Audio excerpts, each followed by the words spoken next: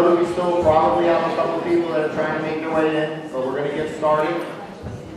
So I wanted to thank everyone for coming out this evening. We all understand the importance of family, and we're hoping and promising to make sure that this meeting tonight is efficient and as informative as we can make it. Before we get started, I just wanted to introduce a few people that are here with us tonight, and I'm going to take a few minutes for that. We're going to start off with our Commissioner, Al Petracco. He's in the audience somewhere. Okay, he's over here in left-hand corner. We're going to move over to the Nutley Board of Education. We have Charlie Kaczynski.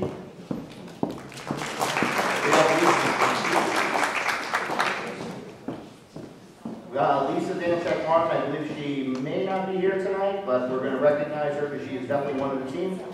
Sal Ferraro. Sal Valsamo. Ryan Klein. Wendy Sherman. Greg Scalera. Vice President Heather Russo. Myself, Ian Barnasad. Our Board Administrator, Karen Yates. We also have a former DOE member, John Capone. Where is he? Oh, there he is. We also have from the NEF, the President, Lorraine Kaczynski. And from the Nutley Schools, we have our Superintendent, Dr. Julie Glazer. Both of our Directors of Curriculum, Ken Bania and Janine Loconsolo. Our Director of Communication, Karen Greco. Our Washington Principal, Doug Jones. As well as our Middle School Principal, Tracy Egan. Our Assistant Band Director, Vincent Vicarello's in the back.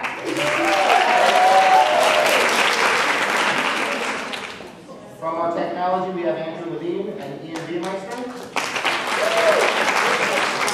And I heard a little rumor that there might be some Washington staff here.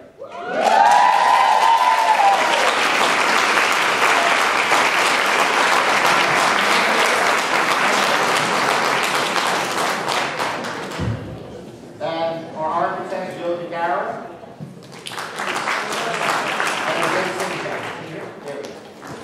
Okay, so we're going to continue. So tonight, as we open the floor, the Nutley Board of Education felt it was important for the community to have an understanding of the challenges that have developed over the last 6 years, which brought us here tonight to discuss the potential renovation and construction projects at 4 of our district schools.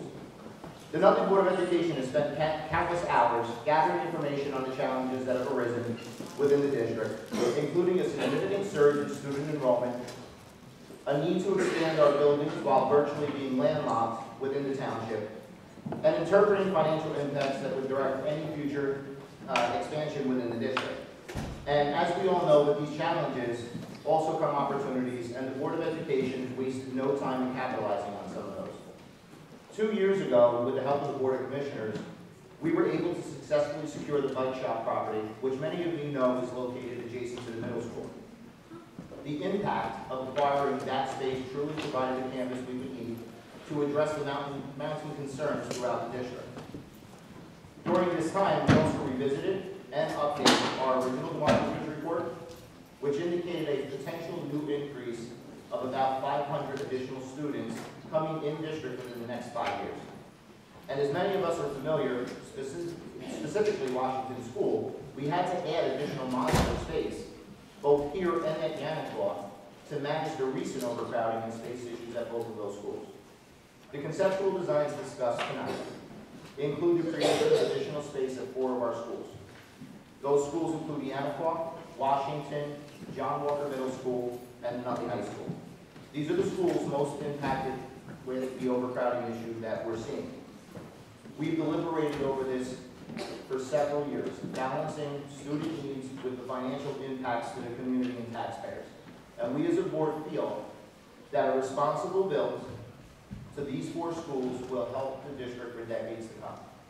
What began as a project in excess of $96 million was peeled back by prioritizing what we believe to be the most responsible, cost-efficient, sustainable, and most importantly, student-impactful, so we as a community can continue to build on the educational success not only of the last 6 years, but to reinforce our educational infrastructure for decades to come.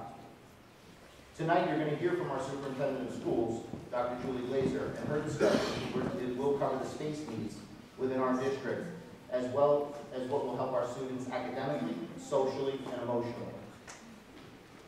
Next on the agenda, you'll hear from our architectural firm, DeCaro Marino, and they will explain the conceptual draft drawings of the 4 schools discussed amongst this board. And then Karen Yeamans, our business administrator, will walk you through the potential impacts and costs associated with conceptual designs. After the presentations, we have a lot of time for questions and answers and what I hope to be a robust discussion. It's important that questions and ideas are shared so that we, together as a community, can work to move forward. And now at this time, I'd like to introduce our superintendent of schools, Dr. Julie Glazer.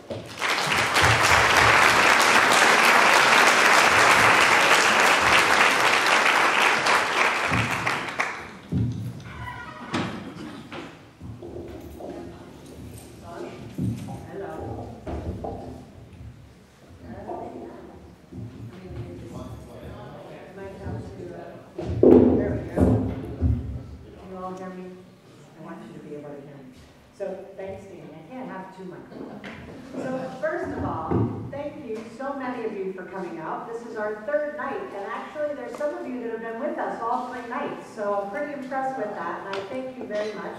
And I can't tell you how thrilled I am to see, I think it's pretty much the entire staff here tonight, which is an incredible show of support, and we appreciate that.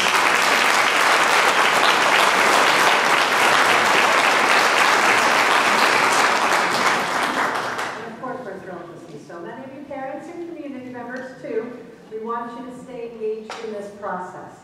Mostly, I would tell you that I'm excited to have the opportunity to talk to you tonight about these potential but very much needed construction projects. The time is now for the Nutley community to gather together and discuss the best ways to move our district forward. And I need your input. You know the community best. Many of you have heard me say in other meetings and even here at Washington that one of the first things that I noticed about the town of Nutley was the pride that the residents had for the town and for the history with it. Many, many families have been here for generations, and those of us that are a little bit newer love it here just as much. As your educational leader, I'm asking you tonight to help me understand your thoughts and views on the needs in the district. As Danny said, we understand people have families. Even though we are providing child care, we know people may have to leave early. So just a reminder, out on the tables, there are sign-in sheets.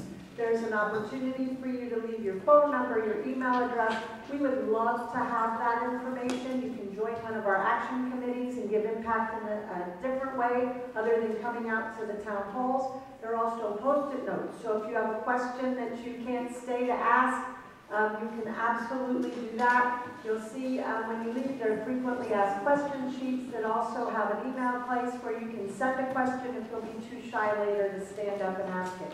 So we really do want your input. We really do want to hear your views and perspectives. As Danny said, in conjunction with the demographer's report that details the school overcrowding and an increase in the school-age population in Nutley, I think you're already aware of this, we have aging buildings, and sometimes the fact that the same building space usage is essentially shrinking due to our educational program requirements. When you or I were in school, there might have been the same number of kids, but there weren't basic skills and English language learning programs and resource and all of those wonderful things allow us to personalize instruction and individualize instruction, but it does take up our classroom space, takes up all of our available space. So the board and the administration have worked closely with the architects to bring you concepts that you'll see tonight, of course, for Washington, but also for Yanticott, the middle school, and the high school.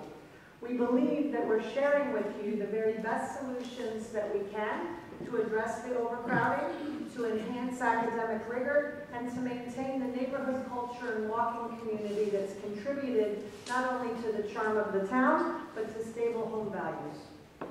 To simply articulate the reason we're here tonight is to discuss the projects that we, as a Nutley School District, are currently at educational capacity. And what that means is not the fire code occupancy that you see on the wall over there, but as I was saying, the available space for the effective delivery of instruction. Many of you already know, because you were here and living through it, that I had to add sections in August. We used the last 2 available classrooms in the district. By not adding on to our buildings, we face several realities. We remain overcrowded.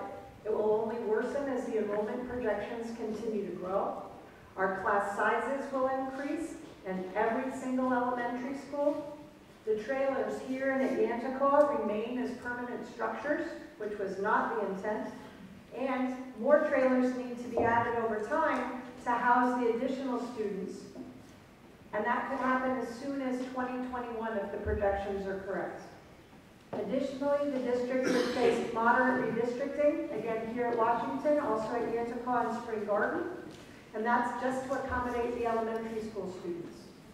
Last year, as a walking district, we had 131 requests for students not to attend their home school for a whole variety of reasons.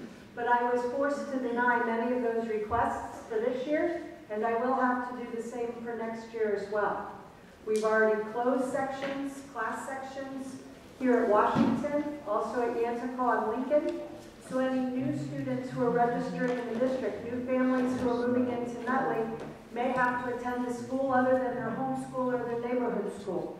And that would also have to continue with the increased class size.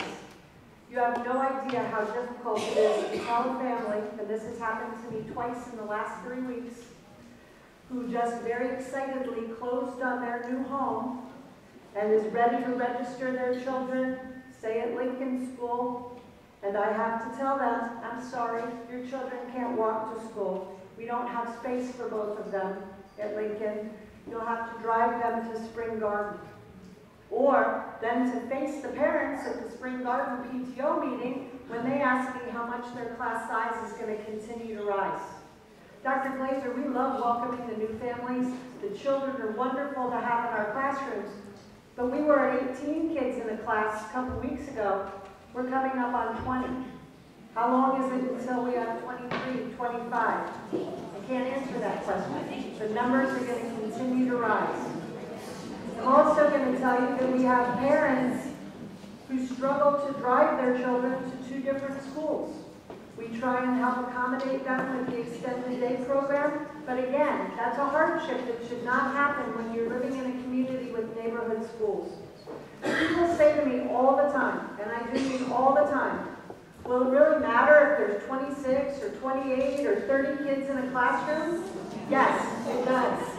It absolutely does, especially at kindergarten through 3rd grade.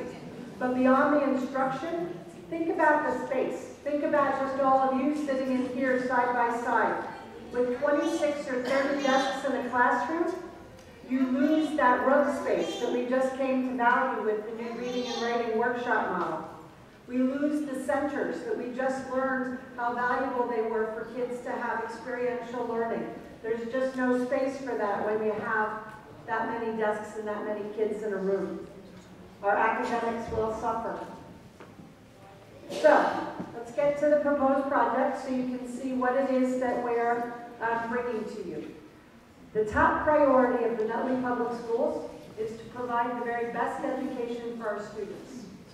So, the first thing that we're proposing is supporting the move of all of our 6th graders out of the 5 elementary schools into the middle school, freeing up 3 to 4 classrooms in each elementary school and making the John Walker Middle School a true middle school, 6th grade through 8th grade.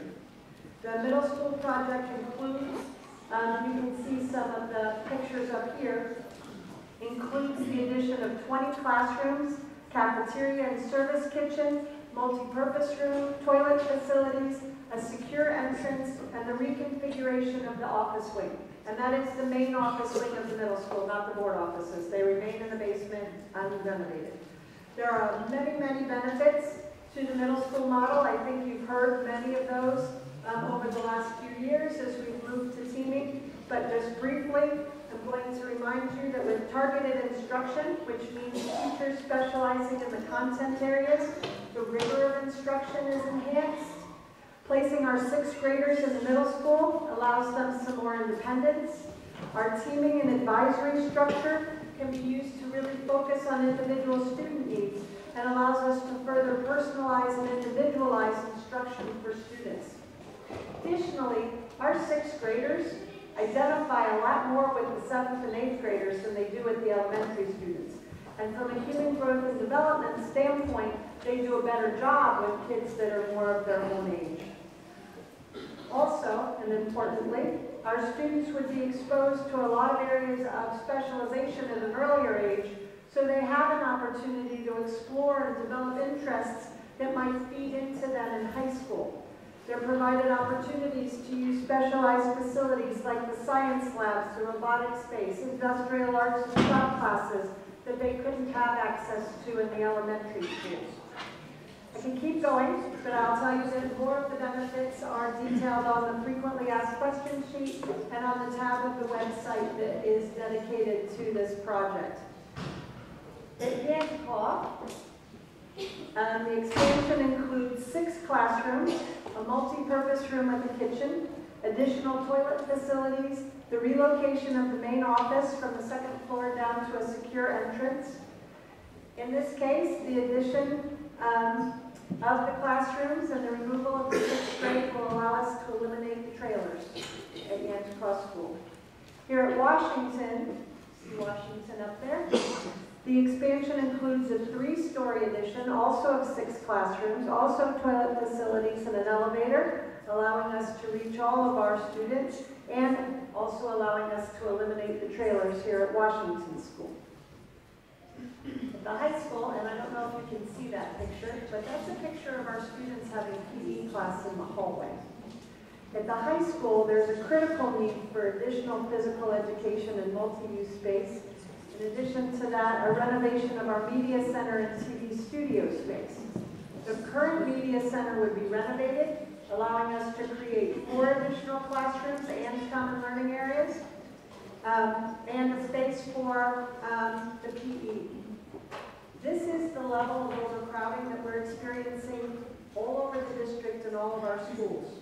We have programming taking place, and you saw those pictures even here at Washington, taking place in undersized rooms, spaces that might not be the most conducive for learning. We're using every single available space, even those that weren't even initially designed for academic learning spaces. This board, previous administration and previous boards, the community, you've all been studying this and preparing for this. We've known it was coming. We've reached a point now where it's no longer coming. These students are already here. The issues are here. And before I turn everything over to our architects to look at the conceptual plans, while I have the microphone, I feel the need to say that if we don't do the proposed construction projects, if we continue to wait and see what the effect's going to be, the effect on our academic program and our educational reputation are going to cause your property values to go down an awful lot more than your taxes are going to go up. What we're asking you to do is to invest in the future of Nutley, to invest in your town.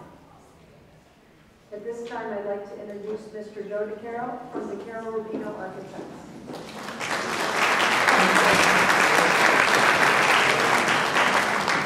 Joe is going to be detailing the concept drawings and sharing them on the slides. We have to ask you to please not take photos or videos of the drawings.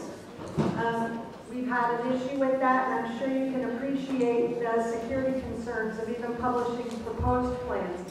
So we do thank you for complying.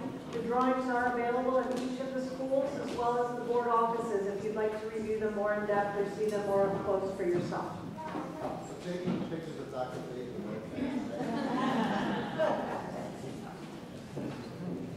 Thank you very much. It's wonderful to see the amount of people that have come out tonight. As Dr. Glazer said, we've been involved with the district for many years in developing plans, options, costs, give the Board of Education information so that they can start to make certain decisions.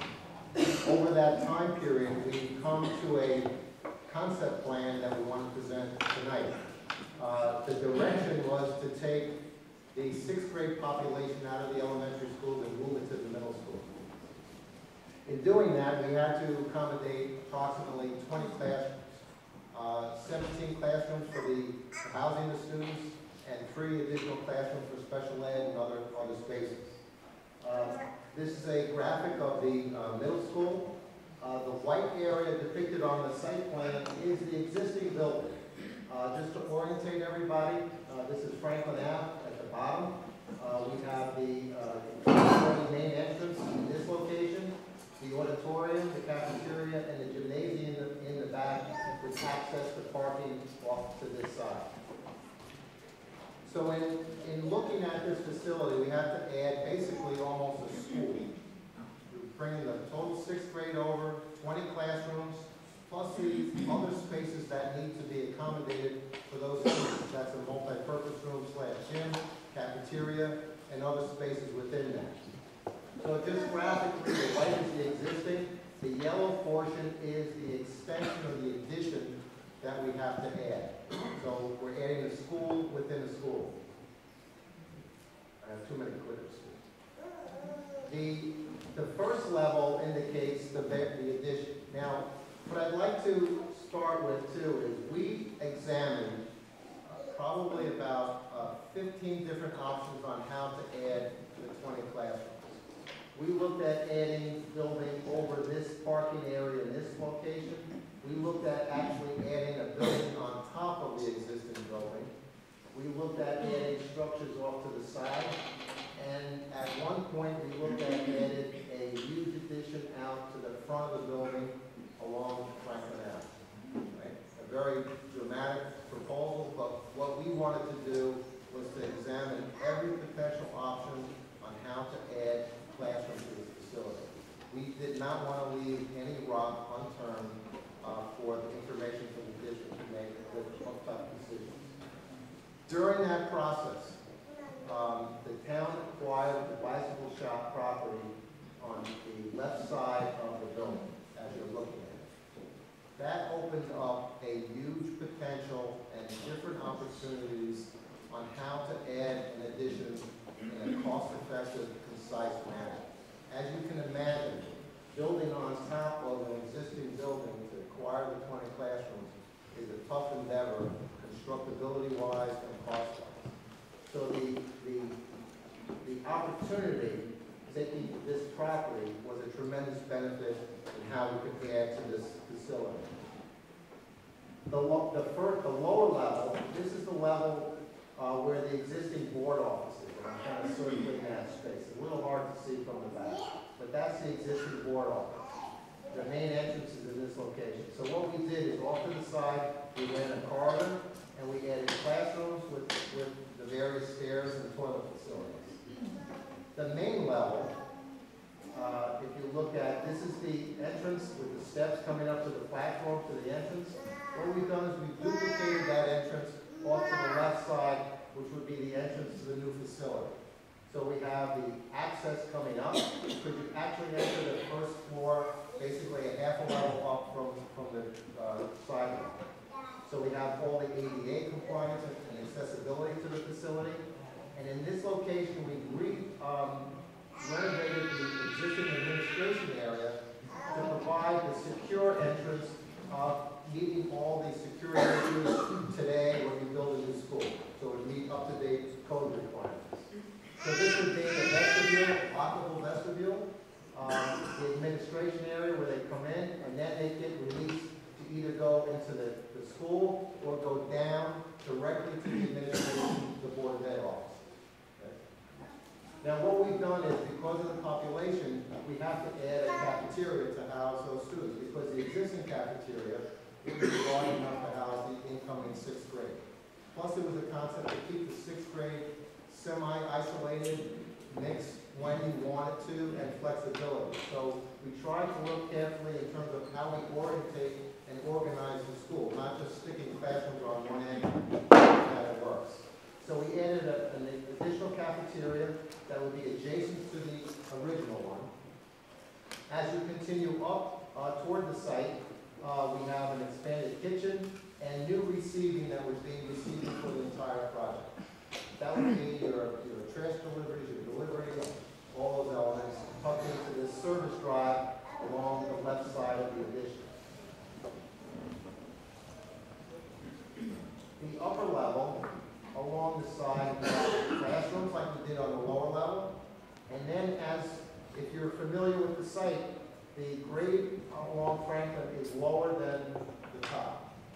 You enter at one level, and then if you go up to the second floor, you're at the first level on that rear side, which would have access to the gym that you're familiar with. So what we would do on the second level, we have classrooms, and as you get toward the back of the building, you come out on grade, and that's where we replace the new multi-purpose room with changing areas and access with toilets. What we've done is we've created that new lobby that would serve both the existing gym and the new gym, and it would be able to section off the remaining part of the building. So for rec, night activities, you can access the building in a secure way that you could shut the building off, still have access to toilets, things like that, that you can function, and it's a very organized plan. So if you look at the overall plan, and if we were going to design a new middle school for this size population, if you look at the organization of it, it would be very similar.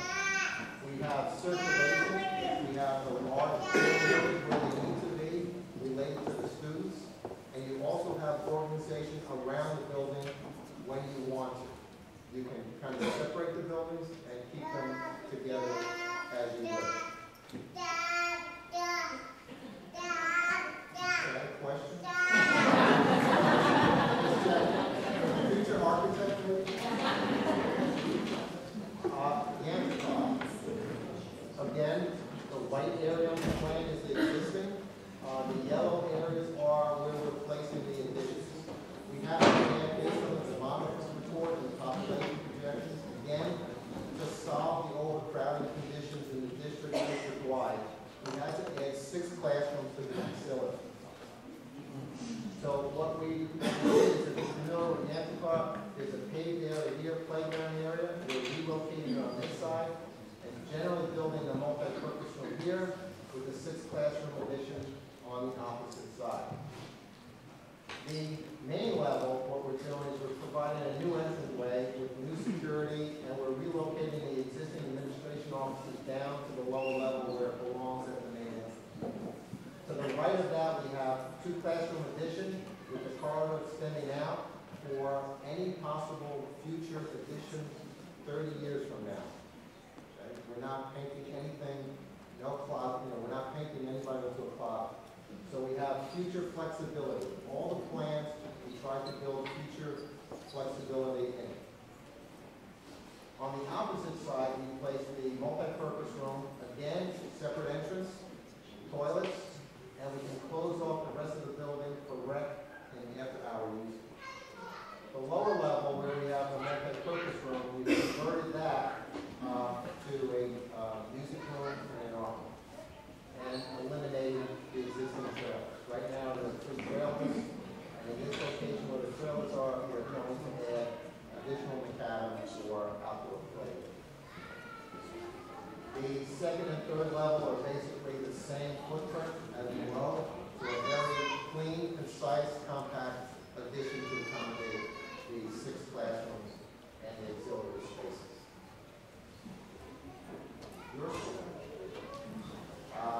The site plan, we're all familiar with this. We're located right here in the auditorium. The multi-purpose room is back here. The large block areas, the white areas, are where the new portable trailers are presently located.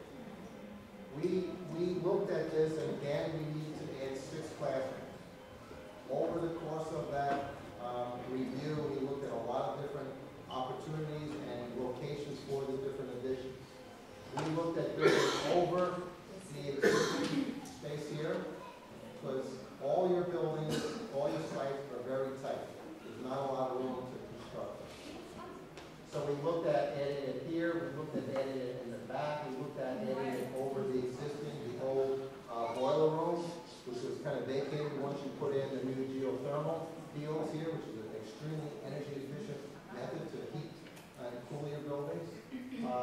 so that did away with that, but you do have a structure there. So anywhere you're demolishing something to build something costs a lot more money. So in the course of the evaluation, and Dr. Glazer mentioned that it was up to almost $98 million, the district pared this down in the review and the evaluation of what was being presented tonight. So we looked at the most efficient location to put 6 classrooms on. And what we came up with, and this is the main parking area here, the main entrance. We came in over here. So at the end of this corridor is a stair tower. We would remove that and place a 2-classroom addition on that level. So you can see just based on the sheer size, and I'll go to the next plan, which shows in a little larger area. We added 2 classrooms and extended the stair tower again. So the amount of square footage that you're building are mostly classroom space. You're not building a lot of corridor or circulation space to get to those classrooms. They cost just as much as building a classroom. So we want to keep the square footage down as much as possible. We also have additional toilets that will be served all the corridors as well as for the students. And it will be kind of located here in a very concise manner. The other levels, the second and third level, are identical to that. And based on some of the classrooms that are adjacent, we have to make some slight modifications. So we don't get a multi-purpose room? We don't get a new multi? We'll have questions right after, so you can ask any and all questions, and I'll answer everything for you. The other building that we looked at was the high school. Again, needed additional capacity for students. Quick orientation, the Franklin Ave, the main entrance to the building by the auditorium, the gym, parking in the back, classroom wings here and here. On the upper level, if I can go all the way up. What we looked at, again, we looked at all the spaces within each facility, how it's utilized, the conditions. On the third level, there's the existing multimedia center, or old library. Unfortunately, that media center has a corridor that runs through it, because the students access this wing all the way through this. So there's a lot of wasted space and inefficient space. What we proposed was take that library out, or the media center out, and construct 4 classrooms within that space. Right? And those could be used for STEM labs, technology-related facilities, small group instruction, 4 small groups, to allow the teaching philosophy there, and what's called the maker space, which is a common area where students can break out of classrooms and use that area. And that would pick up additional capacity for the high school. In order to do that, you have to then relocate the media center, and that's being proposed to be built out along Franklin Avenue between the music wing and the gymnasium in front of the auditorium. We then looked at other possible ways of where you could add additional classrooms. During that period, we looked at building, because again, we're kind of right at the property line. We looked at building over the section of this building. We looked at building over this section. We looked at ripping out the music area, rebuilding it. I even at one time suggested that we infill some of the courtyard in the high school. I still have some holes in my back. Suggestion, so we eliminated that from the out. The other area that we found after kind of going through it and the dialogue back and forth, we saw that there was an area on the side, like just taking out the stair and extending the corridor, that you could put a 3-story addition in that kind of, and not kind of taking over the entire parking area. It's a very clean, concise way to put an addition. So what we did is we looked at it and said, well, we need to address the physical education. So we provided an area that's off of the locker rooms and the auxiliary gyms to create a multifaceted, multi-use 2 phys ed spaces that could be used for a variety of functions over the years to meet the program. We then wanted to develop a space that in the future, if you needed something this first level addition was capable to support a second and third level on top of it with relative ease. So we built in the location for the elevator. That if the district needs more space, they're going to look back and say, 30 years ago, they did the right thing and they made this the ability to add on. And that's what we wanted to do. So we developed those out. These are some photographs of some projects that we've worked on in the past in other districts. This shows the new concept of a STEAM lab that would be included. Some of the potential ways that we could handle the new gyms, multi-purpose rooms that we proposed. Again, some cafeterias. And then the new learning commons that would be in the middle of the high school as well as the media center. So with that, I'd like to introduce Karen Yeamans, who will go over the process.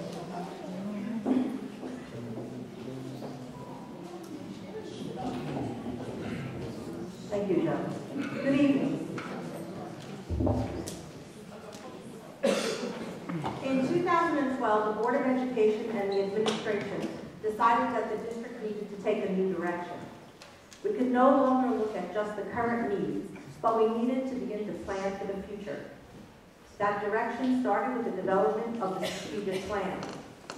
This plan has guided the academic and programming changes, communication, and the development of the district's annual budget. One of the board's financial goals has been to look at the need for future capital projects while being mindful of the impact that these projects would have on the taxpayers of Nutley.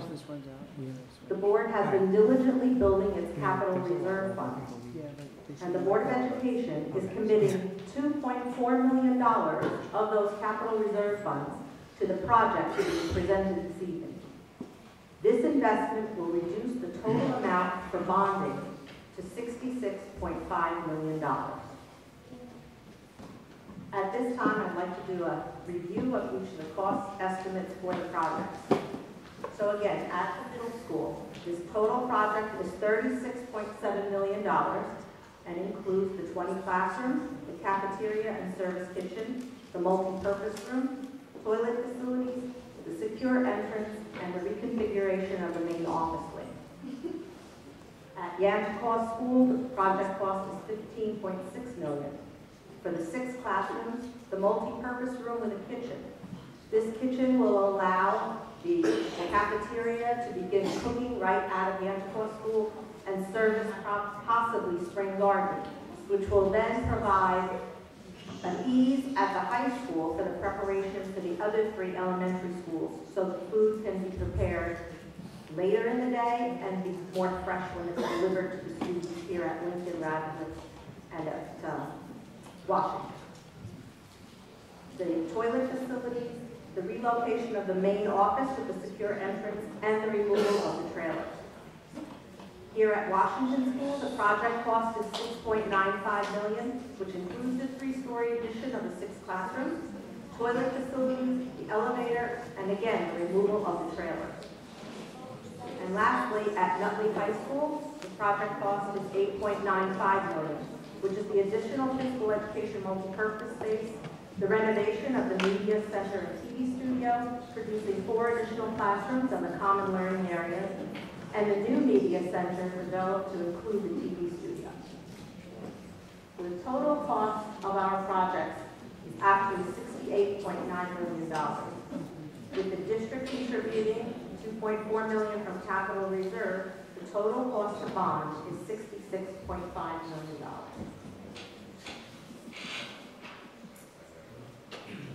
What is the tax impact on the average homeowner?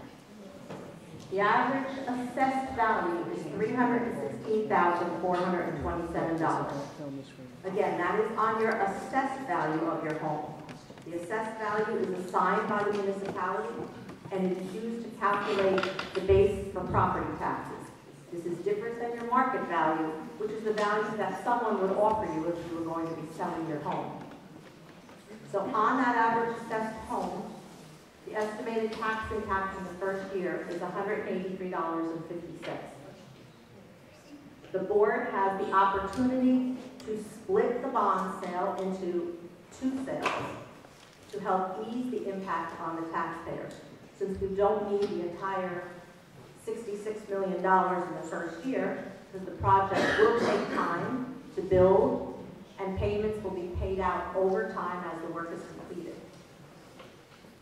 We are anticipating the first bond sale to take place in March of 2018. These figures are based on an interest rate of about 4.31%. Again, I cannot emphasize enough, these are estimates. At this time, no one has a crystal ball. We don't know what the market is going to be in 2018. We are trying our best, working with our financial advisors, to give you a number that is as meaningful as we possibly can. This number is also based upon aid that we will receive from the Department of Education. The plans will be reviewed by the Department of Education once they are finalized by the Board of Ed. And at that point, they will come back to us and tell us how much we will get in what they call debt service aid. We are being very conservative with our estimate at this point of 10% aid on the entire project. We're hopeful that that number will be much larger. And at that point, once we have a better idea and the letter from the state telling us what we will receive, these numbers will be revised. And at this point, I'm going to turn things back to Dr. Glazer, who will go through the timeline. So, this doesn't happen overnight, as you can well imagine. Our hope for outcome is to continue with our town hall meetings.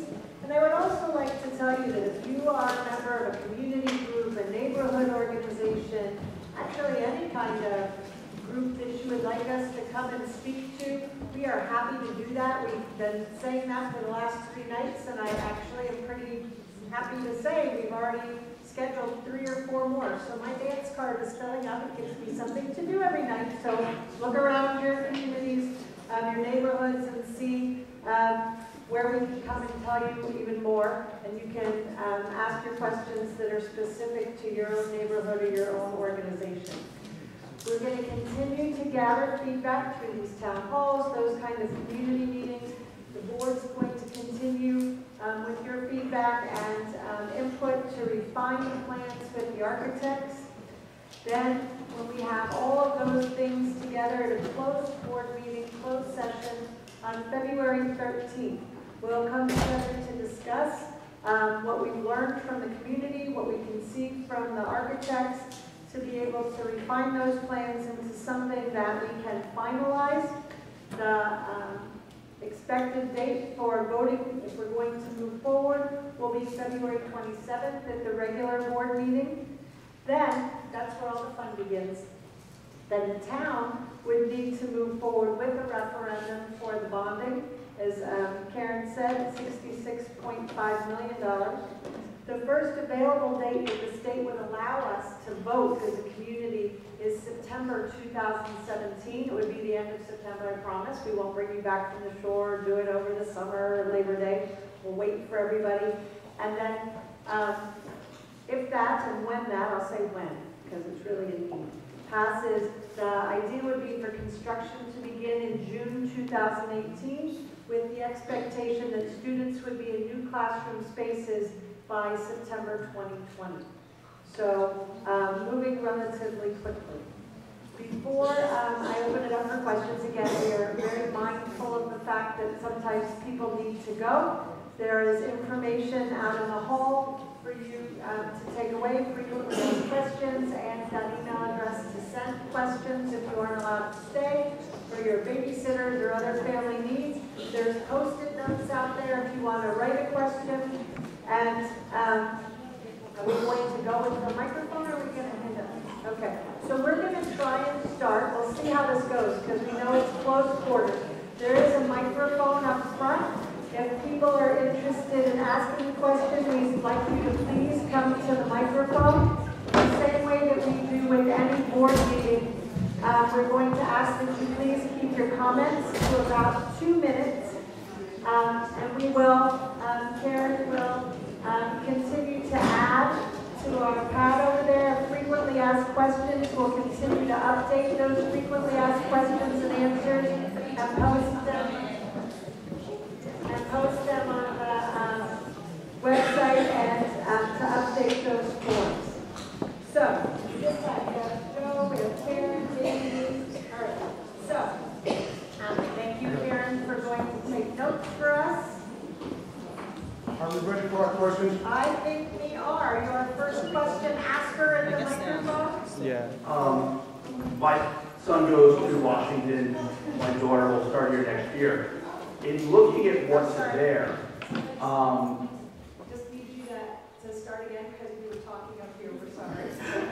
I have a son who's in 3rd grade at Washington and a daughter who will start kindergarten next year. In seeing what's there, one of the concerns I have being here is I look at a plan where the middle school is getting new cafeteria.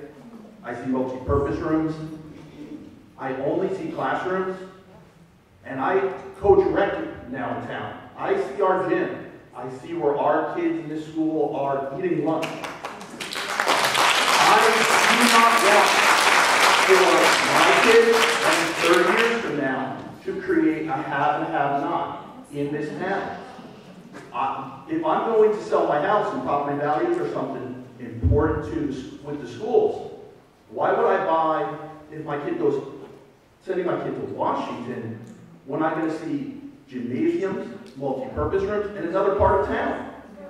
I think the staff here needs that. I'm a teacher. I don't know how the education teachers do much in that gym. And looking forward, I just know, how can I vote for something when what I look at it is, I'm going to be the have-not, and my children will be. When I look at that plan, and I know that the middle school needs a full school, and I'm fully supportive of that. But the amount of money, I'm getting a few classrooms, and my son will still be eating lunch in that cafeteria, if you want to call it that. Or the classroom, or here. All right, Thank you. We're going to ask Joe DeCaro, our architect, to talk to you a little bit about the different options we looked at. I don't know if Danny wants to weigh in too, but sir, I want you to know that our original, when we took all the needs, right, every identified need that the board, previous administration has collected over a period of years, all of those needs added up to more than $100 million, and in the final, what we were willing to look at, $96 million, which was an untenable amount of money, as I'm sure you can understand. So as we looked at all of the options, as we looked at what were needs that we could actually fund and bond for, that's where our architects were able to come up with, how many? 30? Where did I lost it? 30, 40 different options for this? At least 30 or 40 different options that we waded through. So I'm going to let Joe just talk to you a little bit about Washington specifically.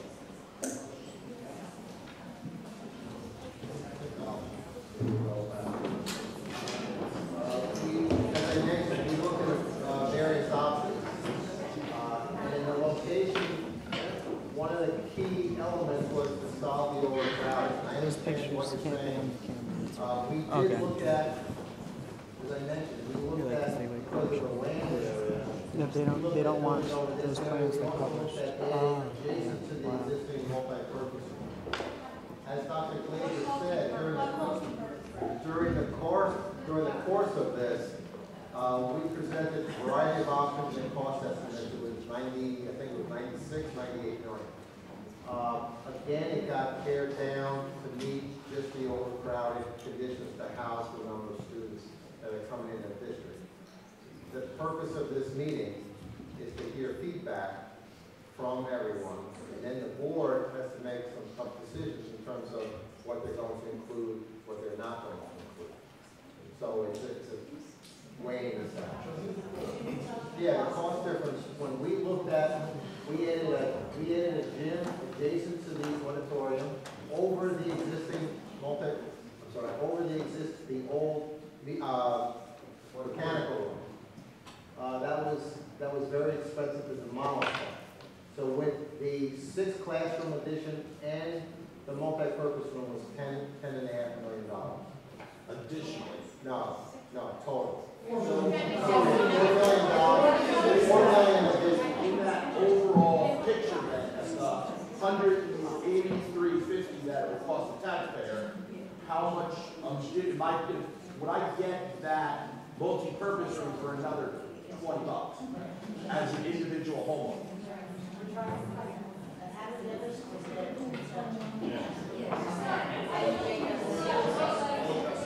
So we're doing math to try and figure it out, we'll come back to that. Yeah, it won't be perfect, but they're gonna get close. So as I talked about, and everybody just, we're all gonna try to get an opportunity to speak. But one of the things that we've really tried to accomplish over the past 6 years, because this has definitely been something that has changed dramatically from where we started to where we are.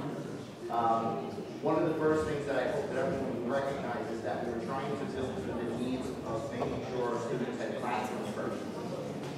When we start to add everything into that, and we start with that big number, we start peeling back, and we start thinking about how we're going to put a multi-purpose room into this layout and the challenges that come with that, we get to this $66 or $66.5 million number because of the additional cost that we need to put this multi-purpose room on. Now, part of the conversation tonight, again, is to get the feedback from all of you. We're going to look at that number, and then as a board, we're going to have to sit back and discuss as to whether or not we're going to have to change the dynamic of that number to make sure that we can support some of the concerns that are coming out. This should definitely not be a confrontational opportunity. What it should be is us really trying to collaborate and figure out how to make sure we can make sure everyone is satisfied at the end of this. Our goal is not to make sure that our kids are not getting everything they need. We're not trying to strip them of anything, and that wasn't our intention from the beginning. We're trying to balance out a dollar amount with the amount of space that we can create. And again, as we have these conversations, this board is going to come back and we're going to sit down in the room again like we did over the past 6 years. And if this is a true concern that we have to come up with a solution for, we're going to try to figure out a way to do that.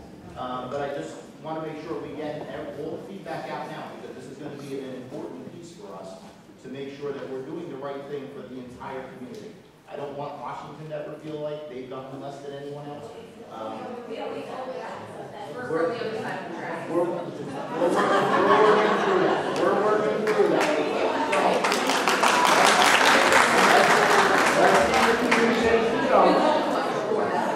Okay. Let's keep it going. Let's keep the conversation going, and let's keep moving forward. Okay, so I have a few things here, but just to kind of stand off where he left off over here. You're saying that there's an issue with you're doing this to add more classrooms, which rightfully so.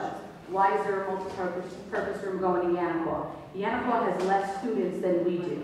We have children eating in their classrooms and eating in the gym right now, okay? Yanaqua, a good 60 to 70% of their school goes out to lunch every day.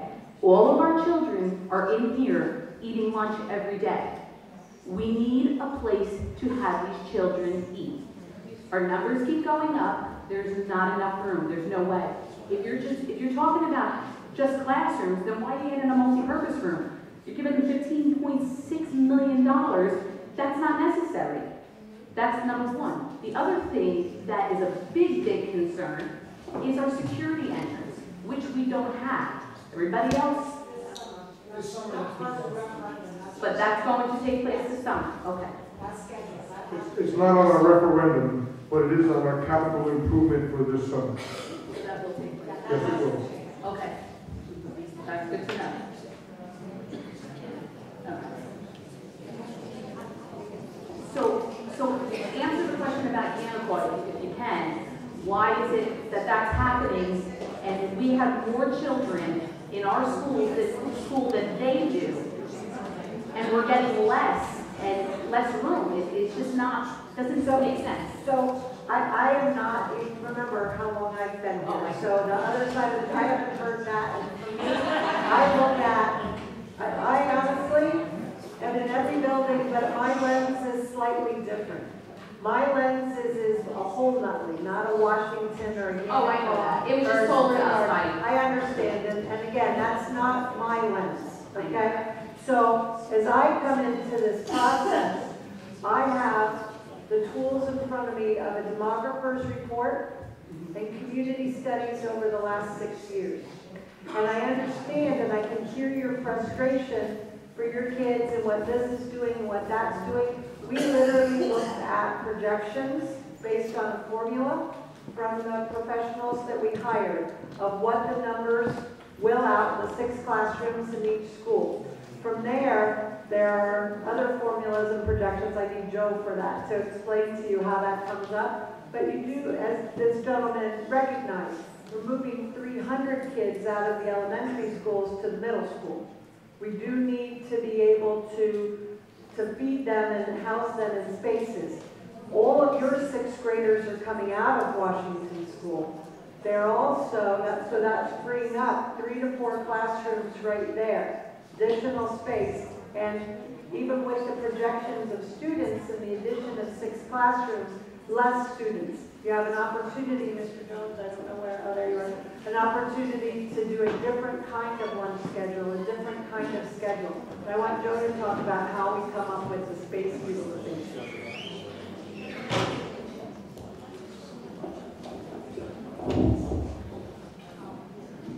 Well, the way it's figured out is you take the existing number of classrooms that are used for basically overall occupancy. You look at the class size policy, whether it's 22, 19, 24. You take the population per grade level, not total population, but the population per grade level. Then you basically divide that into the class size policy, and that'll give you the number of sections per grade. Pre-K, K, first, second, third, fourth. Then you identify the spaces as classrooms. Then you also look at your program areas for art, music, earth science, anything else you want to have special education. So you come up with a number for your program, and you come up with a number for your population, how you solve your population. Each section will have a certain number of classrooms. That determines your size of your building and the requirements. Then you look at your lunch periods, your gym, the number of periods you have, and the population and the seating that would go into each one of those functions. And you can serve different things, 2 periods, 20, how long your lunch periods are, and that's how you determine the basic core elements and the size of your facility. So it still doesn't make sense to me because if we have more children in our school than Yannicott does, and I'm just using them as a comparison right now, and we have more children that stay in as opposed to what they do. We're just a bigger facility in general. We don't have a kitchen. Their food is in a hot box. The food is horrible. It comes cold or it's not there. I mean, everybody's going to sit here and agree in regards to the food. Again, it didn't answer the question as to why are they getting a multi-purpose room and a full kitchen, and we can't even get a multi-purpose room, period. So again, based on utilization, but as Danny said, this isn't an architectural decision. That's just the formula that's used. That's what we use to look at the usage and to build the budget. The final determination, as Danny said, comes down to looking at everything, and it will be a board decision and a community decision, right? And it has to be, you know, to do this, something has to get cut somewhere, or the decision has to be made to grow. And those are the reasons why we're doing these town halls and conversations to get that input. Yeah, it should definitely be considered because it's a big thing for our school right now. Why are we exactly? Why are we getting cut as opposed to? Why are we cut? Like why are they have 15 million, you're getting the first school, we're getting 6. It's not looking at we're getting 6 and they're getting You did say you had to bring the numbers down. from $96 million. Okay, so 96 million, and you gave us 6, and they have 15. Okay, hold on. So, I understand. So I want to make sure that we're, number one, we're following so that everybody who would like to speak will come to a microphone or have a microphone to them. It's very difficult to hear and we want to make sure that this is a productive and friendly conversation. To be clear, everything is prioritized on the list. It's not, this is what Washington gets, or this is what Yannicott gets. This is the number of students, this is the number of spaces, this is the demographics. There is nothing that we're talking about or presenting that isn't just a concept at this point.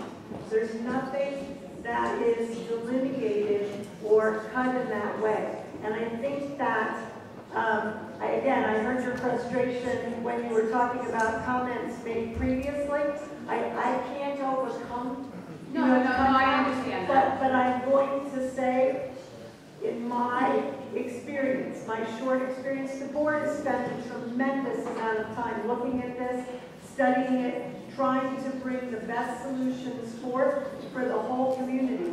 If we didn't want to hear what you had to say, we wouldn't be doing this every night. So please have some confidence that the board is trying to address all the needs. Karen's writing down all of the comments, and I think that we've absolutely heard this, heard the cafeteria, heard the multi-purpose room, and hopefully we can move on to hear some other kinds of questions, comments, or concerns. I just have one other question. Regarding the old boiler room and the boiler systems and what have you over there, why can't that be put into this referendum? And I understand it's a big expense, but over the course of these years, it's you know, like we were saying before, how much could that possibly add up to? Removing the items that are in there and removing all of that stuff, and again, I know it's a cost, but if you remove all of that, that picks up more space for us down the line to either put the multi-purpose room if we do not get that and that doesn't pass on this end, to do that. And then lastly, and you can answer it in any way you want, if this referendum doesn't pass, what is your next option? What happens if this does not go through and this does not pass?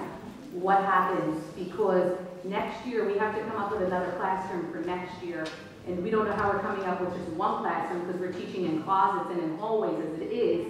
So what do we do then? I know you're telling me, as I said, and I did start here.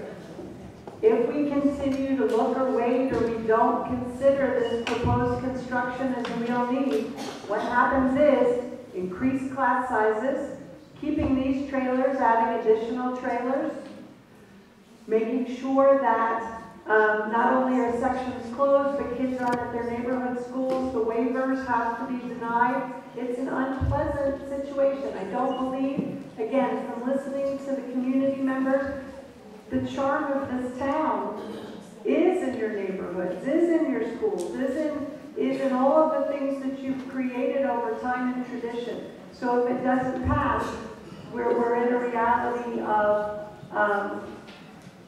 not what you've had up until now. So another, well, I was just going to finish up one of the questions there. I know we had touched upon the area where the decommissioned boiler is at this point. And that was actually one of the areas that we had looked at as far as doing the expansion on to add the additional space. And the architect probably had a couple comments to this as well. The area beneath there, which is the old coal bin, those areas have to be, everything has to be pulled out, they have to be backfilled. So there's a lot of things that have to be done to prepare the area to accept another building of that size. So when we look at those costs, that's one of the challenges. You know, we could take, if you look at the picture, we could take that section, those classrooms, and probably move them all the way around the building and find good spots for them. The problem is that when we try to put it on the ground that's underneath it, or the things that we're going to tamper with below that, we start to realize that we're going to get thermal stuff on certain areas. You know, we're going to have a base that's not going to be able to accept that without further reinforcement. So when we look at this, and believe me, and I hear the frustration, and you know, I hope that you can see it in my face that I hear the frustration. But we're trying to, this is a district-wide problem, and we not in any way, shape, or form did we feel that we were trying to shortchange anyone in this process. And this, and again, this is something that this board's going to have to go back and we're going to have to really sit down. We're going to have to talk about because, again, trying to keep everything from a financial perspective in balance with what our needs are, we have to keep that comfort zone. Because if it gets too far away from us, the success in September is going to be dependent on what this final number looks like. Because it's not just our students. We have, you know, I don't know if Dr. Blitzer mentioned this, but we have 50% or 60% of the population that have other concerns. It's not about the schools at this point. They're concerned about being taxed out of the community.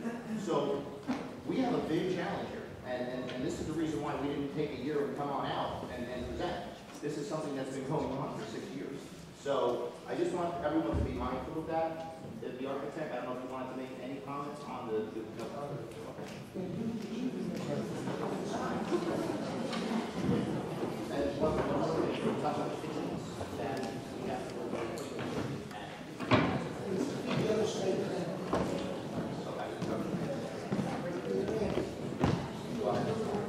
Yeah, my son and daughter are both in a class of roughly 23 students.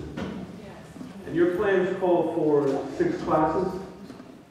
And by moving the 6th graders, we're going to have an additional 4 classes. Are there any plans to try to reduce class sizes and use some of those resources for that? Yes, that's the purpose. Okay, and my next question real quick is, I think the projections for population growth were taken into consideration in the plans. I think with the 6 classes, putting in roughly 20 students, and the other 4, 20, it's roughly 200 students. I think the architect, I'm sorry, I don't recall your name, the architect mentioned that the plans were for 30-year population growth.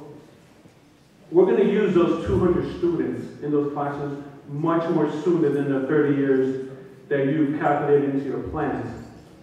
Are we going to be revisiting this maybe 7, 8 years down the road, where we're going to need more space again? So according to the demographer's report, and the formula he uses is actual students and actual homes, plus the available information that we have about any new construction or new properties that are being approved. So based on that, we have over the next 10 years, we're able to see what the population growth is. This isn't a bubble that's coming in now. This is a group of students who are growing up through our school system.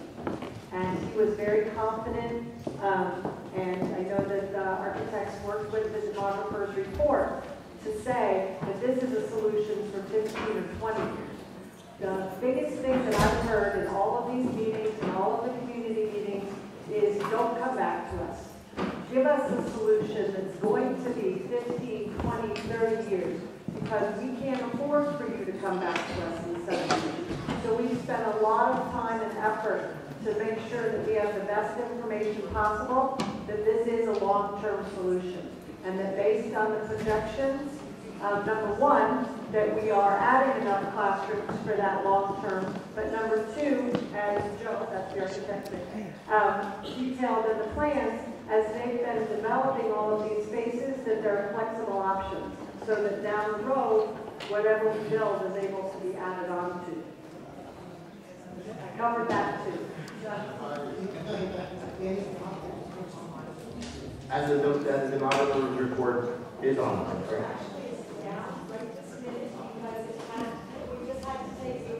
To our attention, actually, that there were 4 plans. We took it down to take out those slides and we'll put it back. So it should be up in tomorrow. I don't really have, I see what the plan is, and I'm here to basically say, my son's in the 6th grade, he's in the trailer right now, my daughter is in the 3rd grade. I know something has to happen with the school, of course. Being in this school, since my son's in kindergarten, being involved in PTO for every year except 1, I have watched these teachers with a smile on their face, work out of closets, work out of hallways, means that no one would really ask any teacher to do, and they come in every single day with a smile on their face, and they're proud. They're proud to be teachers at Washington School, and I'm proud to be a mom, and I'm proud to be on the PTO, and I would just wish that you would take one more look to see if there's any way that we can get our children out of the gym eating lunch where they're afraid to finish their lunch because they don't have enough time. They don't have enough time.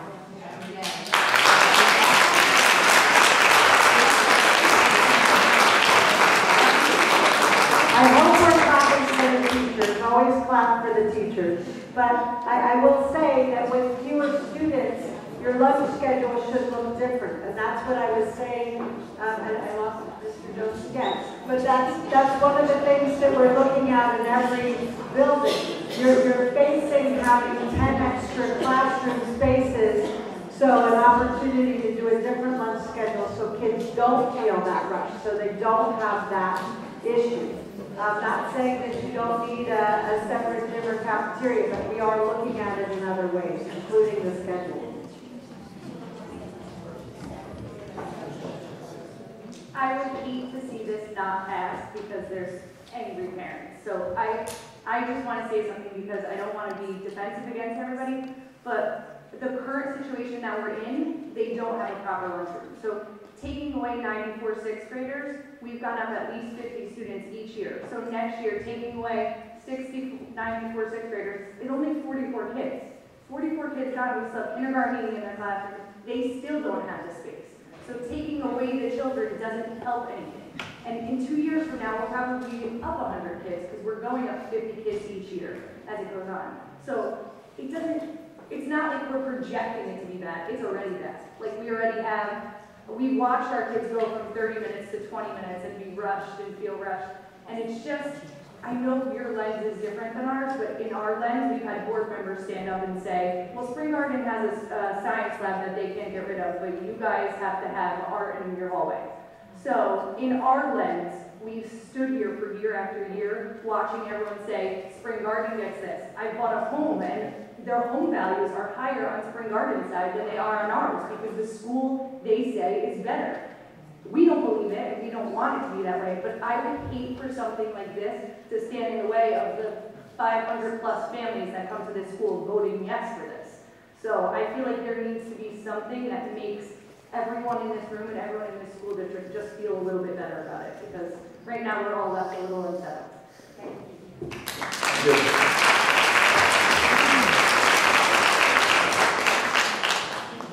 To add about the physical education, the gymnasium is a classroom, and so if we're adding classrooms because we need space, physical education is so important that it's state protected. The children have to have a certain amount of physical education every week, and it can't be pulled from phys ed or special resource classes and things. My son informs me that when he has gym, it's disappointing because it takes 15 minutes for the cafeteria to be cleaned up. So,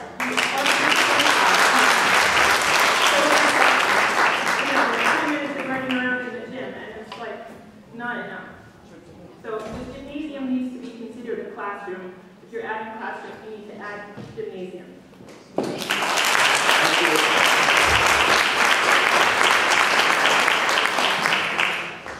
Hi, my name is John Capone, and I certainly sympathize with the job that the Board of Education has in trying to put a plan together that is going to be acceptable to our community.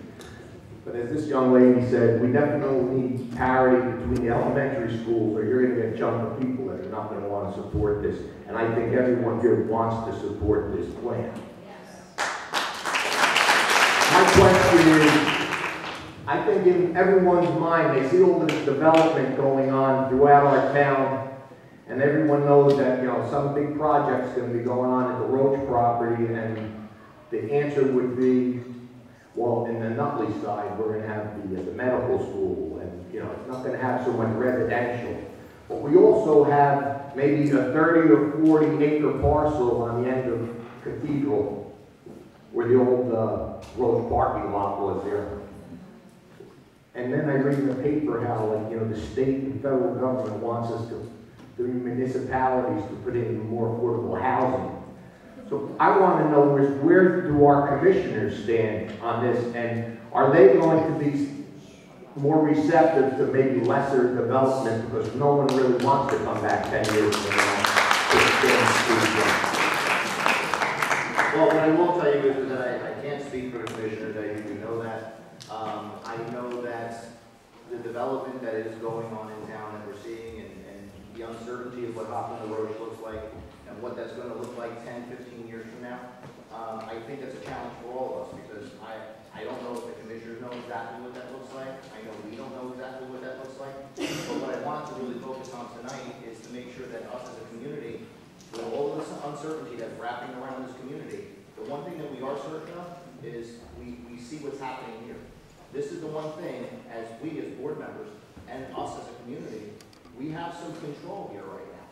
That's going to be able to sustain some of the impacts that are going to be coming from what Roche eventually looks like and what some of the other developments going to look like. So when we calculated these numbers, we were very, very sensitive to the fact of our capacity. And then when I say capacity, I don't talk about Yannick, I'm not talking about Washington, I'm talking about addition, our student capacity throughout. This plan is going to help absorb a lot of what's going to be coming in the future. We have that set, we made sure of that. Now, is it perfect? No, because unfortunately, the longer it goes out, the more challenge we have with the demand on students.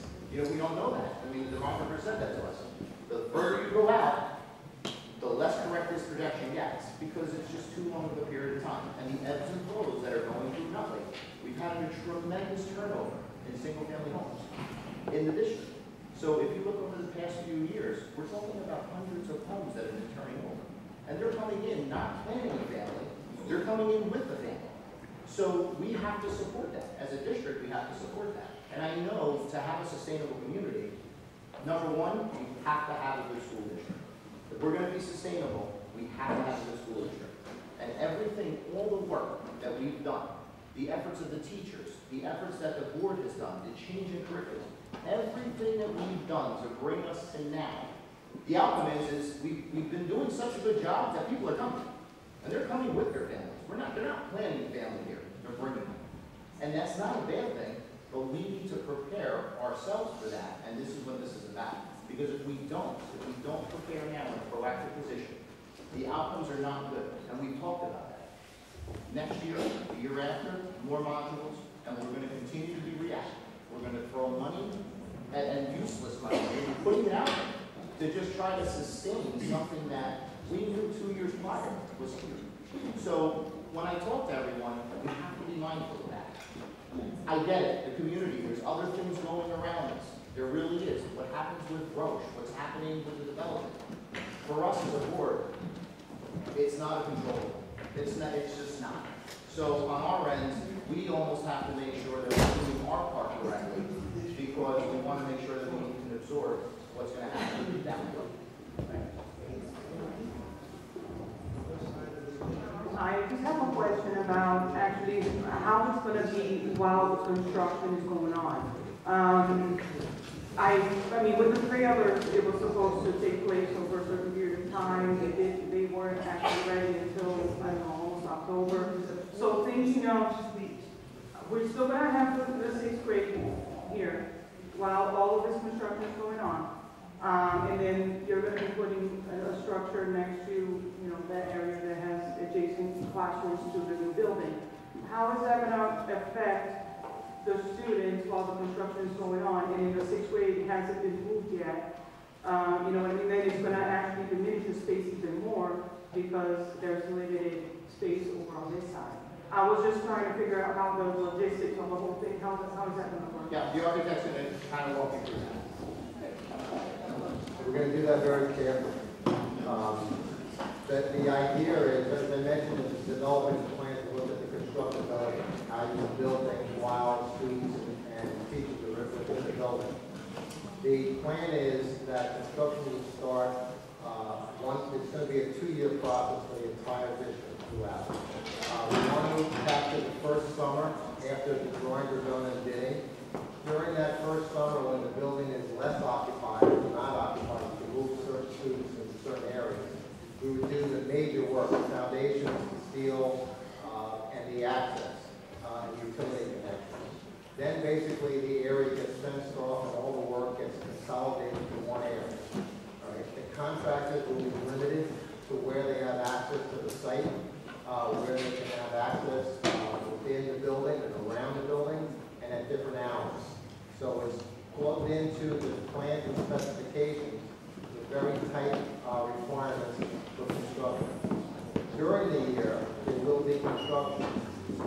you will see it, you will hear it at times. Right? A lot of the work will be happening after hours, and there will be work being done during the day. So one of the things we try to do, and we've done very successfully in the past, and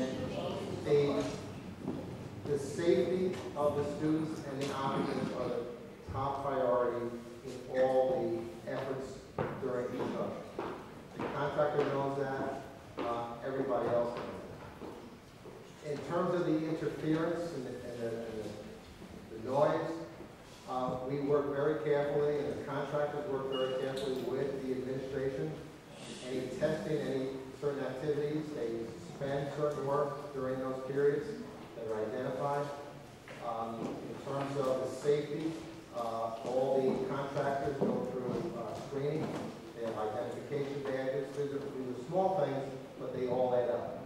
So we look at how the site is secured on the documents, where they can construct, when they can construct, and then it's going to go over that period, and then the final length or the connections will be done on the final summer where the students are out of the building.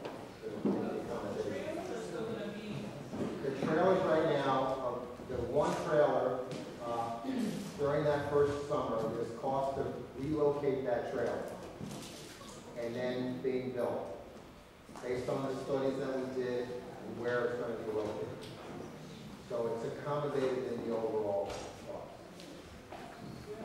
Just adding to that, will they be, because we need another classroom for next year, will you be adding another trailer? No, there's no plans to add another trailer. So where do we house another fifth grade next year? We can't snap our fingers and all. No, I understand that, but I'm just asking because it's coming up. So where would that other classroom that would probably be somebody else's? Where would that be next year?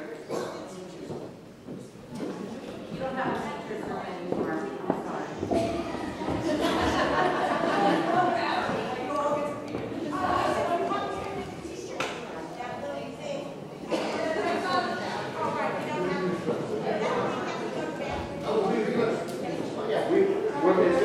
Dr. Glazer went to get okay. We're gonna write it down. We were looking for Doug Johnson, but we're not sure where he is. Blair Dublin, 150 Ridge Road. Is there any plan to do any type of additional capital campaign beyond the bond, reaching out to alumni, reaching out to people like Martha Stewart, who could sponsor the media center in the high school, alleviate additional costs, and build a multi-purpose room in Washington? I think they're wonderful ideas, and we can definitely, as a board, talk about that. We can definitely. I think Charlie was a classmate of hers.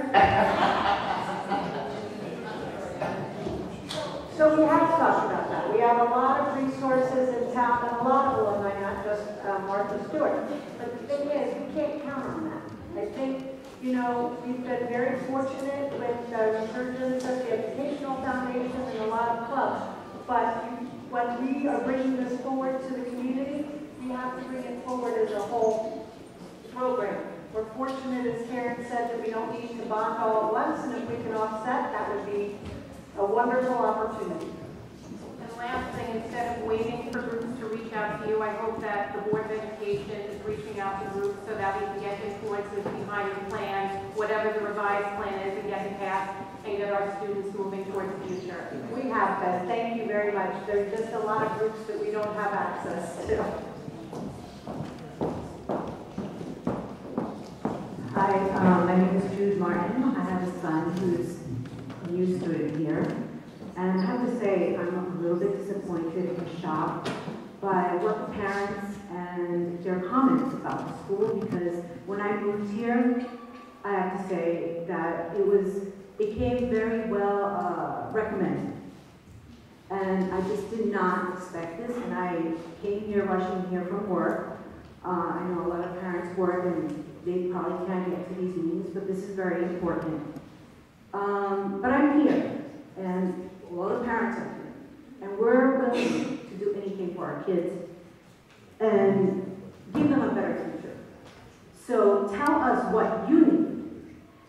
Yeah, maybe Martha Stewart is not within our reach, but you know what? We have a lot of people here who are professionals, and we're very good with our social media.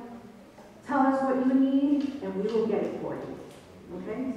It's a partnership. You can't do it alone. Thank you so much for saying so. We appreciate that. At this point in the process, right now what we really need is this understanding and input.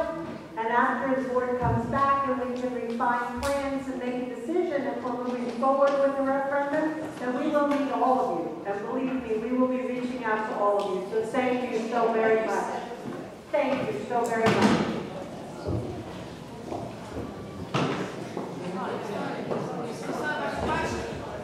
Yes, hi. My name is Pamela, and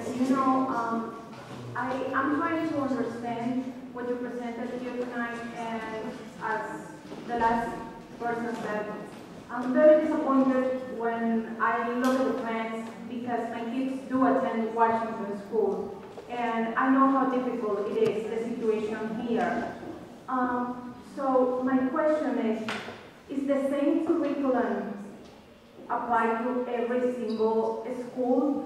Does every kid has the right to have the same curriculum? And so how come we are only getting $5 million out of the total budget, and we're not getting what other schools are getting, what means the curriculum and other kids are going to have a better, you know what I mean? They're definitely going to get something better, even if it is the same curriculum, because the conditions are totally, completely different. So we cannot expect the same results over here when we're going to be still suffering and dealing with the same issues that we already have. Thank you. I would love to help you with it. So actually when curriculum is written by grade level and content area and subject, it is adopted for that grade level subject and content. So all of the teachers have the same curriculum, instruction, assessment guidelines for their grade level, and those standards tell us what skills a child needs to accomplish by the end of that grade level. So that's the same district-wide. Right? That doesn't change. When the district adopts resources and materials to support that curriculum, that's done for everybody, the same. There's no difference. So there's no difference in the books or resources, materials, curriculum, whatever that the children here in Washington receive versus any other school in the district. And I think Mr. Jones would be the first one to tell you, when you look at the outcomes, what your teachers are doing with students, what the outcomes show on the benchmark testing, the standardized testing. Washington's doing a wonderful job.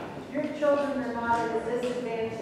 So when you look at that and say, why are we getting $5 million or whatever, this is just about space utilization, overcrowding, and addition. This is not curriculum, delivery of instruction. You have some of the finest people delivering instruction in the state, let alone in your community. So the disparity that you're seeing, I think we need to do a better job maybe of helping understand what it is that we're presenting.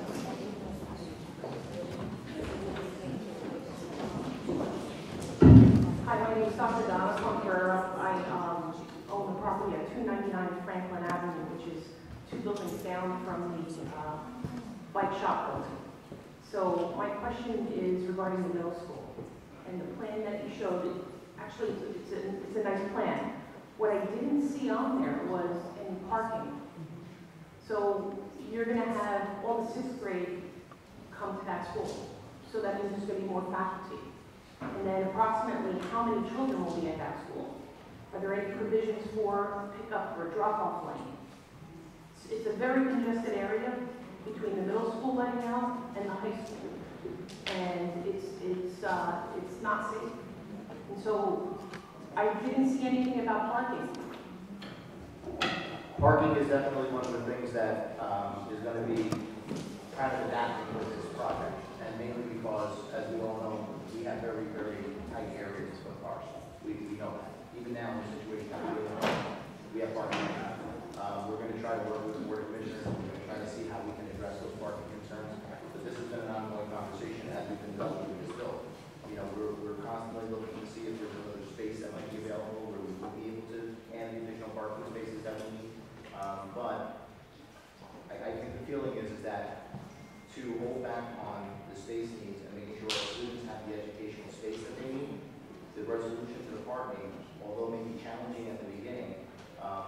we're gonna have to work through that. I think that that's one of the things we're gonna have to do. Well, I think that if the structure you're building, I think that you really need to consider the parking because it is a big issue right now. Currently, I have continuous people parking in my parking lot during my patient office hours. I get phone calls from my tenants. Don't have parking in the evening if you have an event going on at the school. You know, so if you're gonna build the property, I am in no way against school expansion. I think it's a wonderful thing, really. But along with the school expansion, you have to think of these things. It's important. When these parents come to an event for the school, for the children, where are they going to park? Where's your staff going to park? I had 2 substitute teachers approach me this week to ask me if they can park in my parking lot. Now, there's 2 other buildings there. One of the other owners was not able to be here. He's got the same. Yes, I'm here. You guys saw. Oh, there you go. And we appreciate that. That was another thing that did come up in the other forums, the parking situation, how we will address that. And, you know, we have the solid perfect answer for that, but we don't at this time. We're still working through that process. And like I said, we're going to use every resource possible to navigate the challenge of parking until we can hopefully, you know, same thing with the bike shop. That was never on the radar. And, you know, through the progress that we've made trying to identify different things that we can do, it became a diamond in the rough. And when that became available, we immediately took that opportunity. And, you know, I'm hopeful that as we're walking through these challenges, even the parking solutions, which again, even if we're successful with the referendums, we're still about 2 years out, right? When we're successful. We're about 2 years out from the completion at the middle school. So we still have some time there to figure that parking challenge out. And I'm confident that with this board and with the commissioners and with this community, we will continue to find a way to address that solution. Okay, I have another question regarding construction. Might be soon, but with our businesses there, and I know Bill and I are Patty's husband and I spoke this morning about it. How is that going to affect our businesses? And currently, you're utilizing my driveway as an easement to access that bike shop. Is that what's going to happen during construction?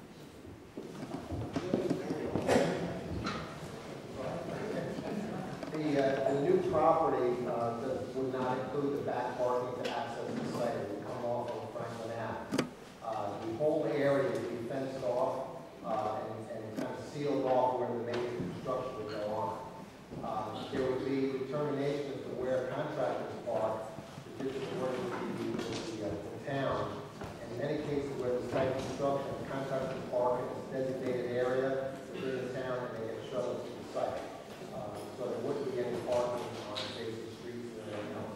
And heavy equipment would be kind of consolidated within construction. When you say they're going to enter through Franklin Avenue, where on Franklin Avenue? The existing driveway that's between the bike shop and PS Optical? No, ultimately that whole section, like I saw on the site, will be gone. The bike shop is going all the way back. Okay, so there's going to be the...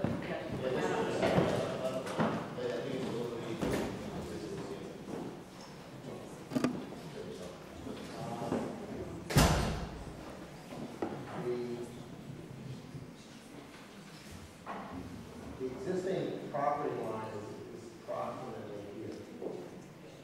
With the drive, you can see the driveway that comes in right now. This is the extent to this line of the property that would be taken. So the new addition would come here. The existing driveway is going up through this back to the side of the school here, right up against the existing. Another service lane that would be here. So we don't have to access, even though there's an easement here, we're not accessing it from here. We would access it. I wouldn't let you. I'm sorry, I wouldn't let you. I'm saying, we had no plans on that. This line, you kind of see it faint here. This is the new property line. In line with this parking area, comes straight down. So that would be fenced off, and access would be here and also from the rear, and it would build out. Okay, and my other question is, and this will be addressed to you, has there been any provisions made for pickup and drop-off lane for the parents. Because currently, at 7:30 in the morning, 7:45, you can't come down Church Street. At 2:30, at 2:45, you cannot come down Church Street or Franklin Avenue. Creates a gridlock, so you're going to be adding more students there.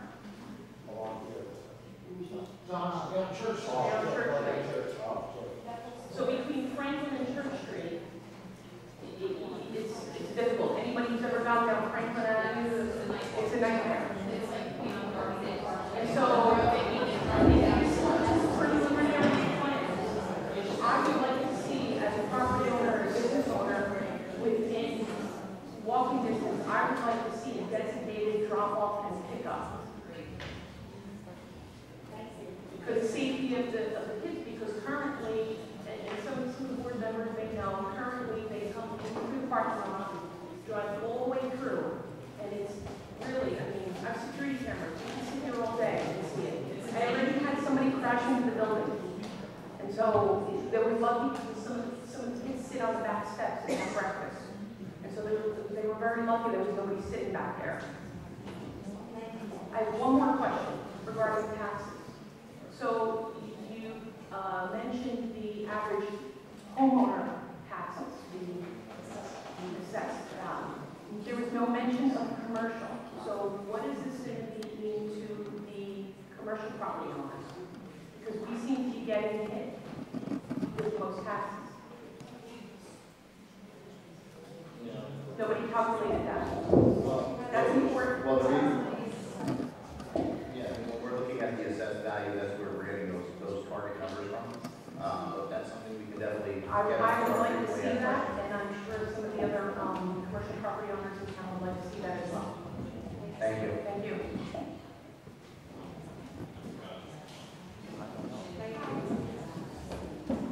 My question is as far as the overcrowding in the classroom, there's resources, OTBC, and that share classrooms now. How is 6 classrooms going to fix those issues with the teachers?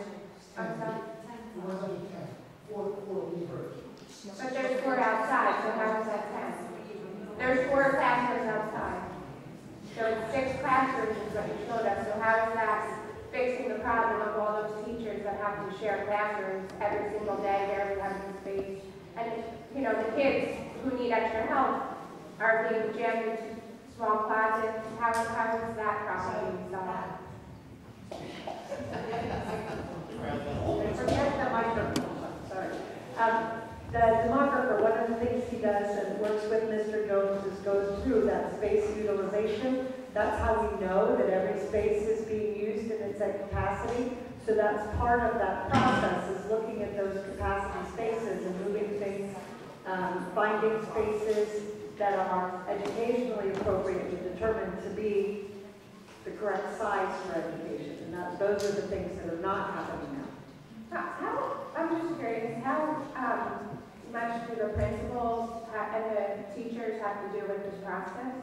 Or is it just, with all due respect, I understand that you know the numbers, but are they involved? Yes. Are they asked? Yes, all the way. Okay. With the demographer, as soon as we got the concept plans, all the way. The last thing is with the multi-purpose room. My daughter's in kindergarten, and once a week, and every grade level has, there's 45 children in the gym at one time. I know the numbers are large, but 45 children in that small gym is ridiculous. I don't think it's safe. I think it's too many kids to enjoy gym class. We know that they have to have gym and they should be able to enjoy it. So I just want to know if there's any plan to fix that problem, because that's an awful lot of children. I'm a teacher as well. That's an awful lot of children in the students. That's Gloria, and thank you. I have to speak to Mom. Okay, thank you. The architect showed as a new property line seems to be going through the center of my building. So I wanted to clarify that.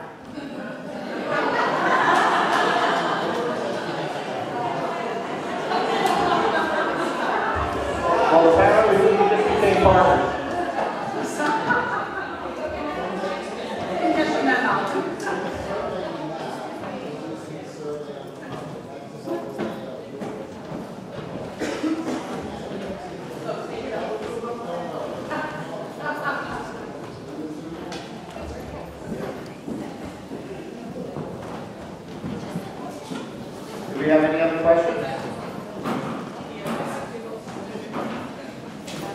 Got one? Okay, come on down.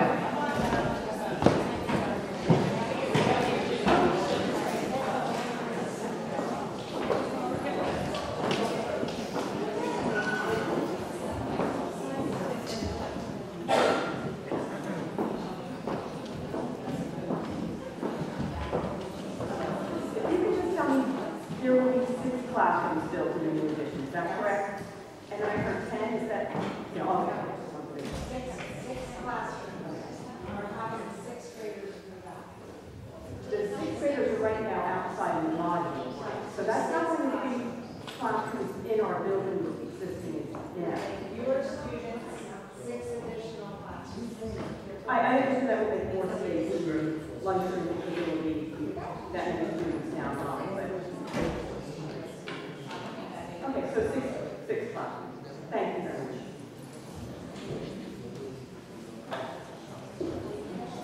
Any other questions?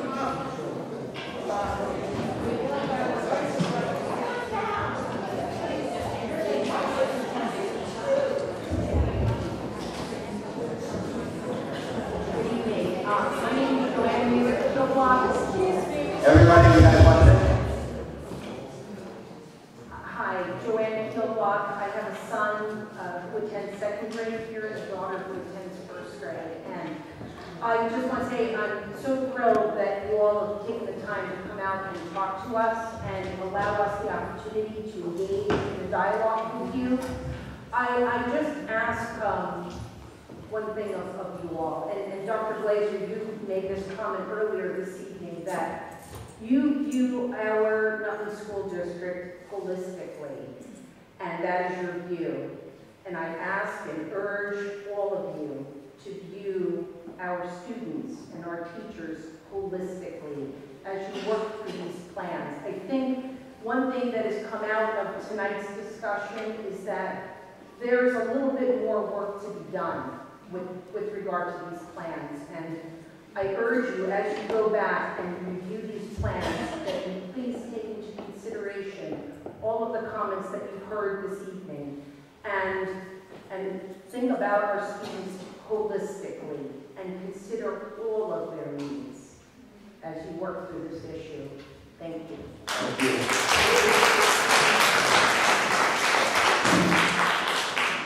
Hi, my name is Darren Scarafola. I'm a taxpayer in town and a phys ed teacher here. And I just want to stress the need for a larger gym, multi-purpose room, because there are 45 plus kids in the gym 20 times a week, and there is no other school in this district that has that many kids in an elementary school, and I don't think it's fair that we are getting the short end of the deal on this.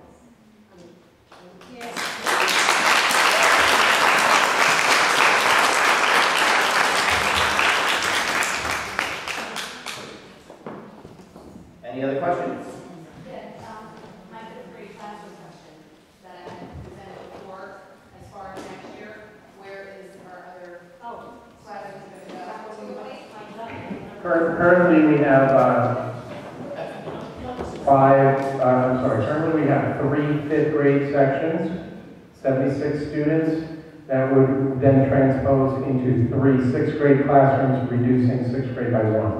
And if we have a situation like we had this year, where we had added for 6th grade, then I'm just, That would we face that challenge obviously when, like we did this year, and make that adjustment if move. Is it could it happen? Absolutely could happen, as it did this year. If we increase another 8 to 10 students from grade 5 to grade 6 by next September, we would need a 4th section of 6th grade. Are you prepared, the board prepared fund-wise to be able to? The same way we were this year, we added a section, we added a section here. There are no additional classrooms, that's why that piece from Doug was important for me, Mr. Jones, because I don't know the enrollment, we need to know how that shifts. And believe it or not, that's the issue we have with the waivers as well. You know, I already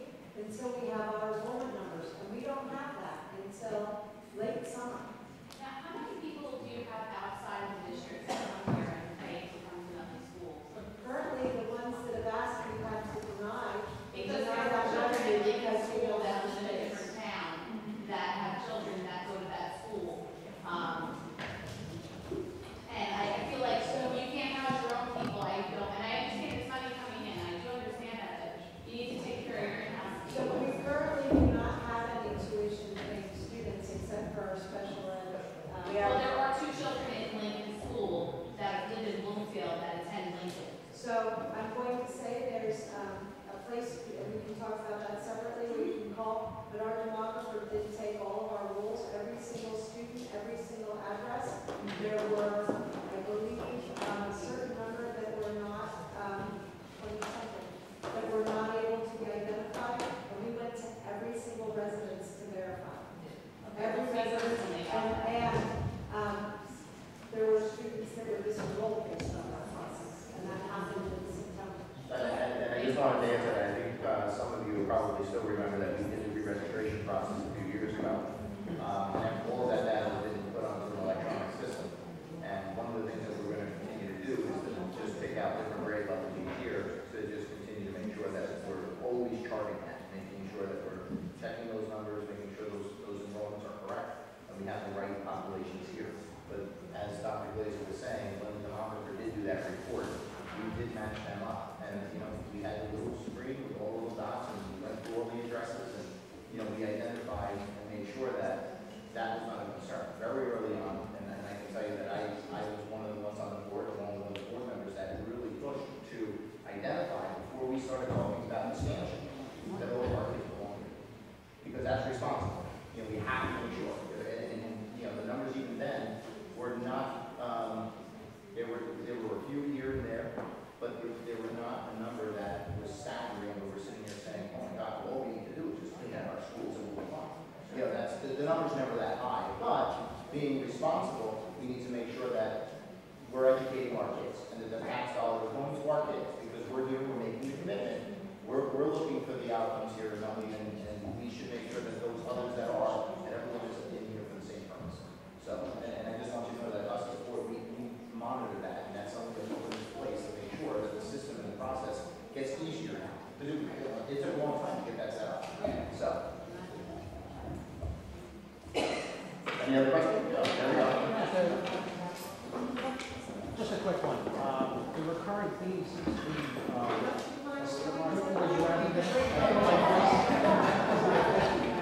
come on, during the party, come up for fun. Okay, my name is Al. The kids, my son is 8, he attends Washington, and he's going to get my daughter, who I hope to attend Washington. So the recurring theme that I'm hearing is that they have a spike in the population growth of the town that obviously is growing faster than the support of the school system. So what do we feel, do we do any kind of metrics on the numbers as to, what seems to be the root of the population growth, and is there any way we can address it to keep it in pace with the growth of the school system? Because we're adding these expansions to capacity. But who's to say in 5 years we're not revisiting the same thing because we haven't addressed the root of the population growth that might be higher than the average growth of the town. So what can we do to address that one? What we're doing, I think we're doing the right thing as a board to prepare the buildings for the students. When we look at all of the variables that bring additional students in, it starts from the time, even going back to our start with full day kindergarten. When we introduced that kind of created an influx of parents coming in. Then we have the high turnover of homes. Okay, in Nutley, and I know one of the board members had a calculation, was it 97 homes sold for under $400,000 in the town of Nutley last year. Overall, 237 homes were sold in the town of Nutley, one-family homes. So when we look at those numbers, and I know sometimes people say it's the development, it's the apartment buildings, it's all of these things, and maybe there is some truth in that, but we're seeing the bigger staggering numbers coming from the turnovers of one-family homes. And, at one point, somewhere in history, and it was before my time in Nutley, there was talks about the fact that there was 8,000 kids in our school district. And, they figured out ways to split sessions and, much more people that were much more students in the classroom. So at some point, in a population that was less dynamic than it is now, we had more students here. Now, I don't foresee us having 8,000 students, but that was definitely the rest of my hair if I was still on the board. We had to address double the amount of students that we had. But there are a lot of reasons that are causing those numbers to drive up, and what we're seeing now is the majority of the turnover of one-family homes in the district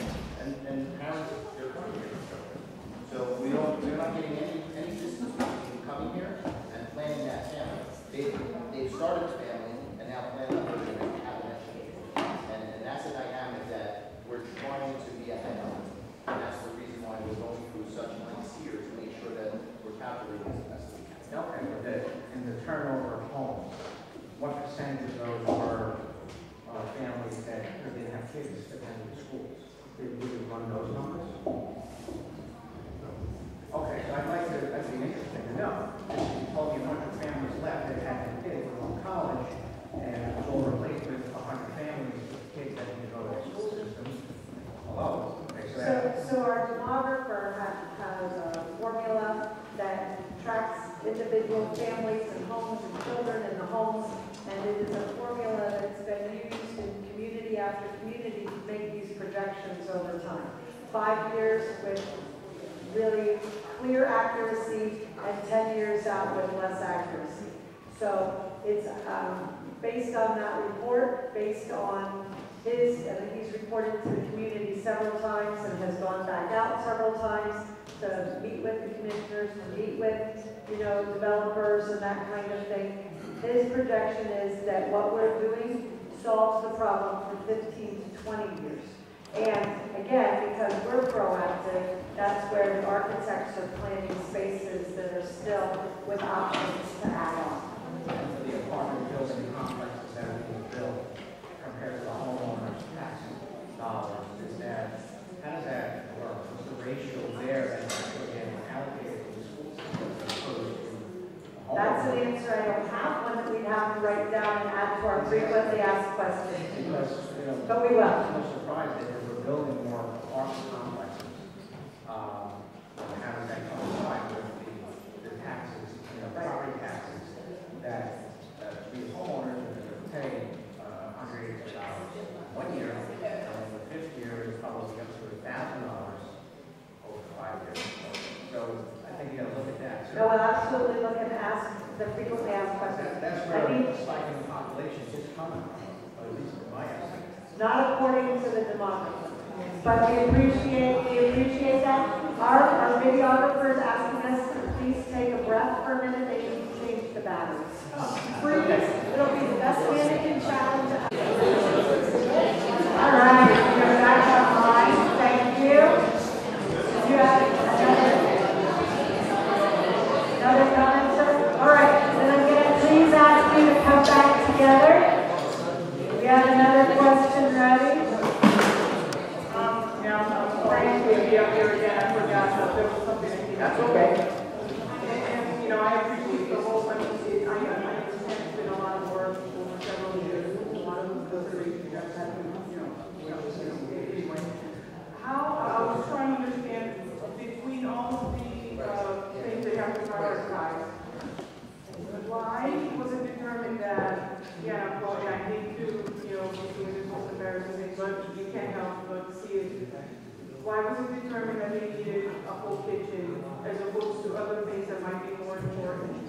And, I also noticed that, with the removal of the trailers, there's going to be a play area, they need a playground too? No, we're moving the playground that's existing from one side to the other. Okay, okay. Same. Okay, so I don't mean to sound like a jerk and we're comparing whatever, but with the kitchen, I just didn't understand how that can. Thanks. The kitchen area that is included there was done for a couple of reasons. And within the cost estimate, it doesn't include the equipment for the kitchen, because we will be using our cafeteria fund for that equipment. But that kitchen space will help to ease the burden. Right now, all the cooking for the high school and the 5 elementary is done at the high school every day. So in order to give some relief, we decided to put an additional kitchen where we had some space. And that kitchen will serve the after-school school and possibly spring lunch, which would then ease the burden and help prepare the food that's coming here to Washington and the other 2 schools later in the day, so the food is coming fresher to the students here. That's the reason for the kitchen. It was only because that was the place where we had to do it.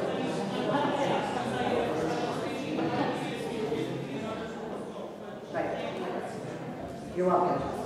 I just want to clarify too, because we just didn't. Can you listen to the answers, please? I just want to clarify too, we just didn't add the gym to the answer call. We eliminated the existing multi-purpose room and rebuilt the multi-purpose. Can you rebuild this one too?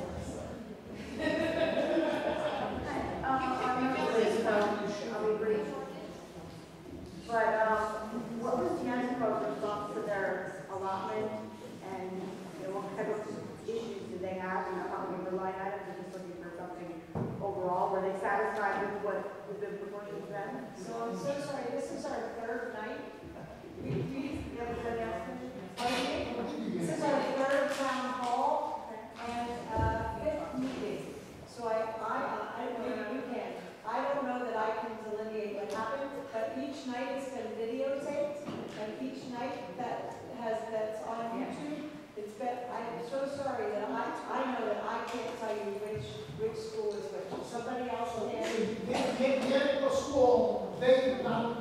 want a multi-purpose room, they wanted a separate cafeteria and a gym. And we had to tell them only getting one. So even though you're not getting one, they like the way it was designed to be. No, just do this, right? We need one. We do. I was there on the end of my mom. That's okay, it's Molly. And I came here specifically because I wanted to hear what y'all had to say. And I'm very intrigued at your feedback. And, I mean, am I 100% happy with everything that we've done? No. I'm mortified at what you've gotten, but at the same time, I don't know everything that they've been dealing with. I do think that there's work to be done. And at the end of the day, are we all going to be happy with 150% of what goes on? I don't think so. I don't think you keep up with the growth rate and everything going on. But that's just my opinion. So I'm here, I just wanted to come in here and talk to you as well.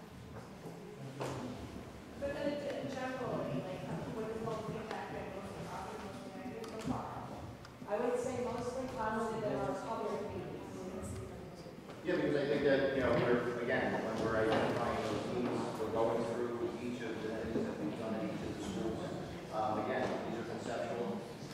We're definitely listening. Part of this is the communication.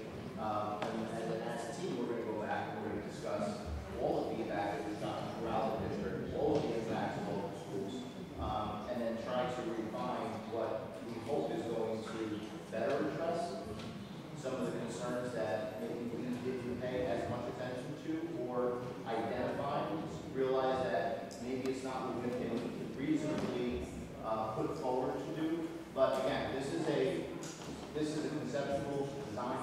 Our goal again is to get this feedback.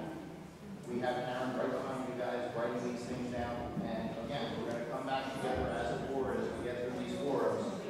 And we're going to take the opportunity to digest a lot of the information that you guys have brought to us.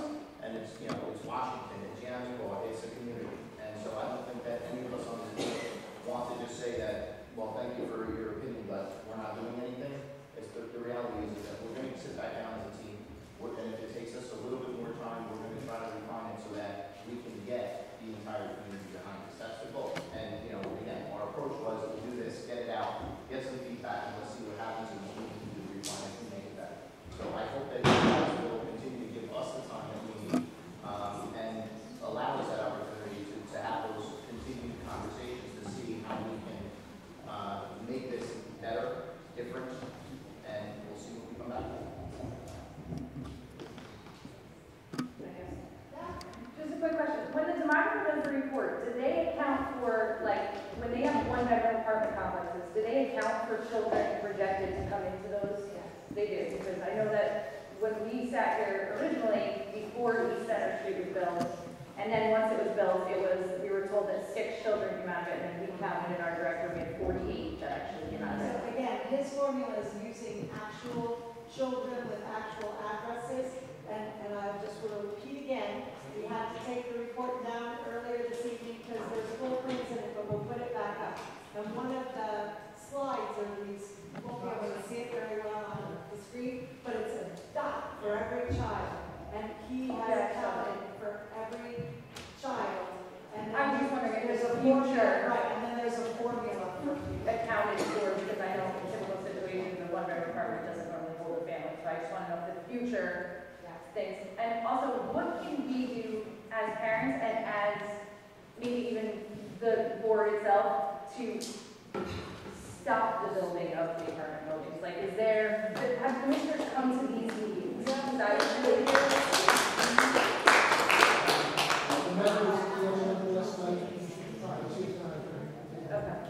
Okay.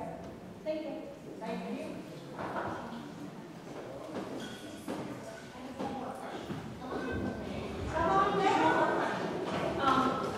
Right next to that new structure that you're building, is that going to be anything that was a service driveway?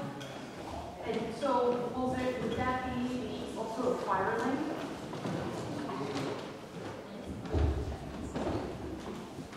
There's access for emergency vehicles there from the top and the bottom. From the top, right where they Well, off the road from the top to service that and from the front of the building. And so there will be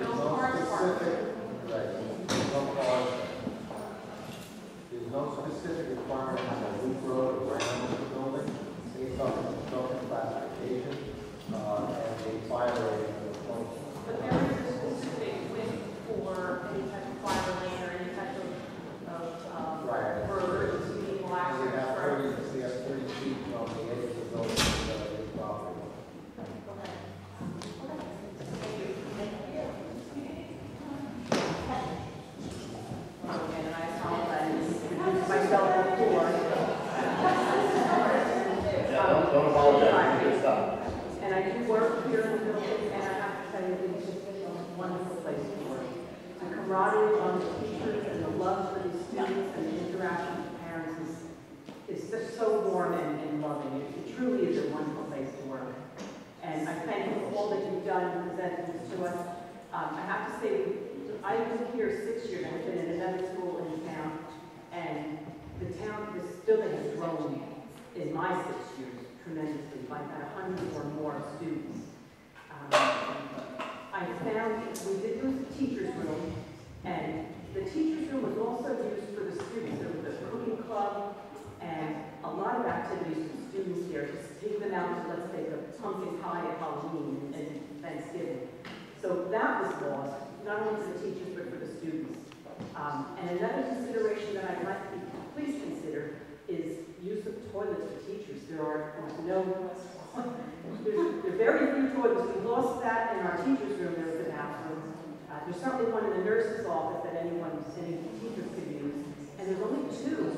One in the main office, and then there's two in what is now our teachers' room, all purpose. So you have Mr. Jones advocated for you. Joe's going to show you.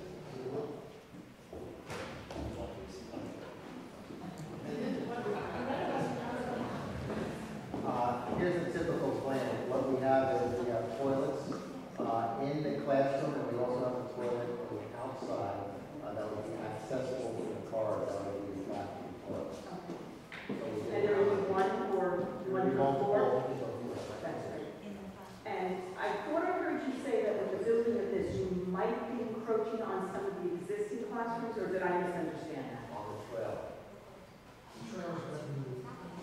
The trailer on this location has to be relocated. Well, I assume that would be moved. Ultimately, Right. But this construction will not be impinging upon the existing classrooms,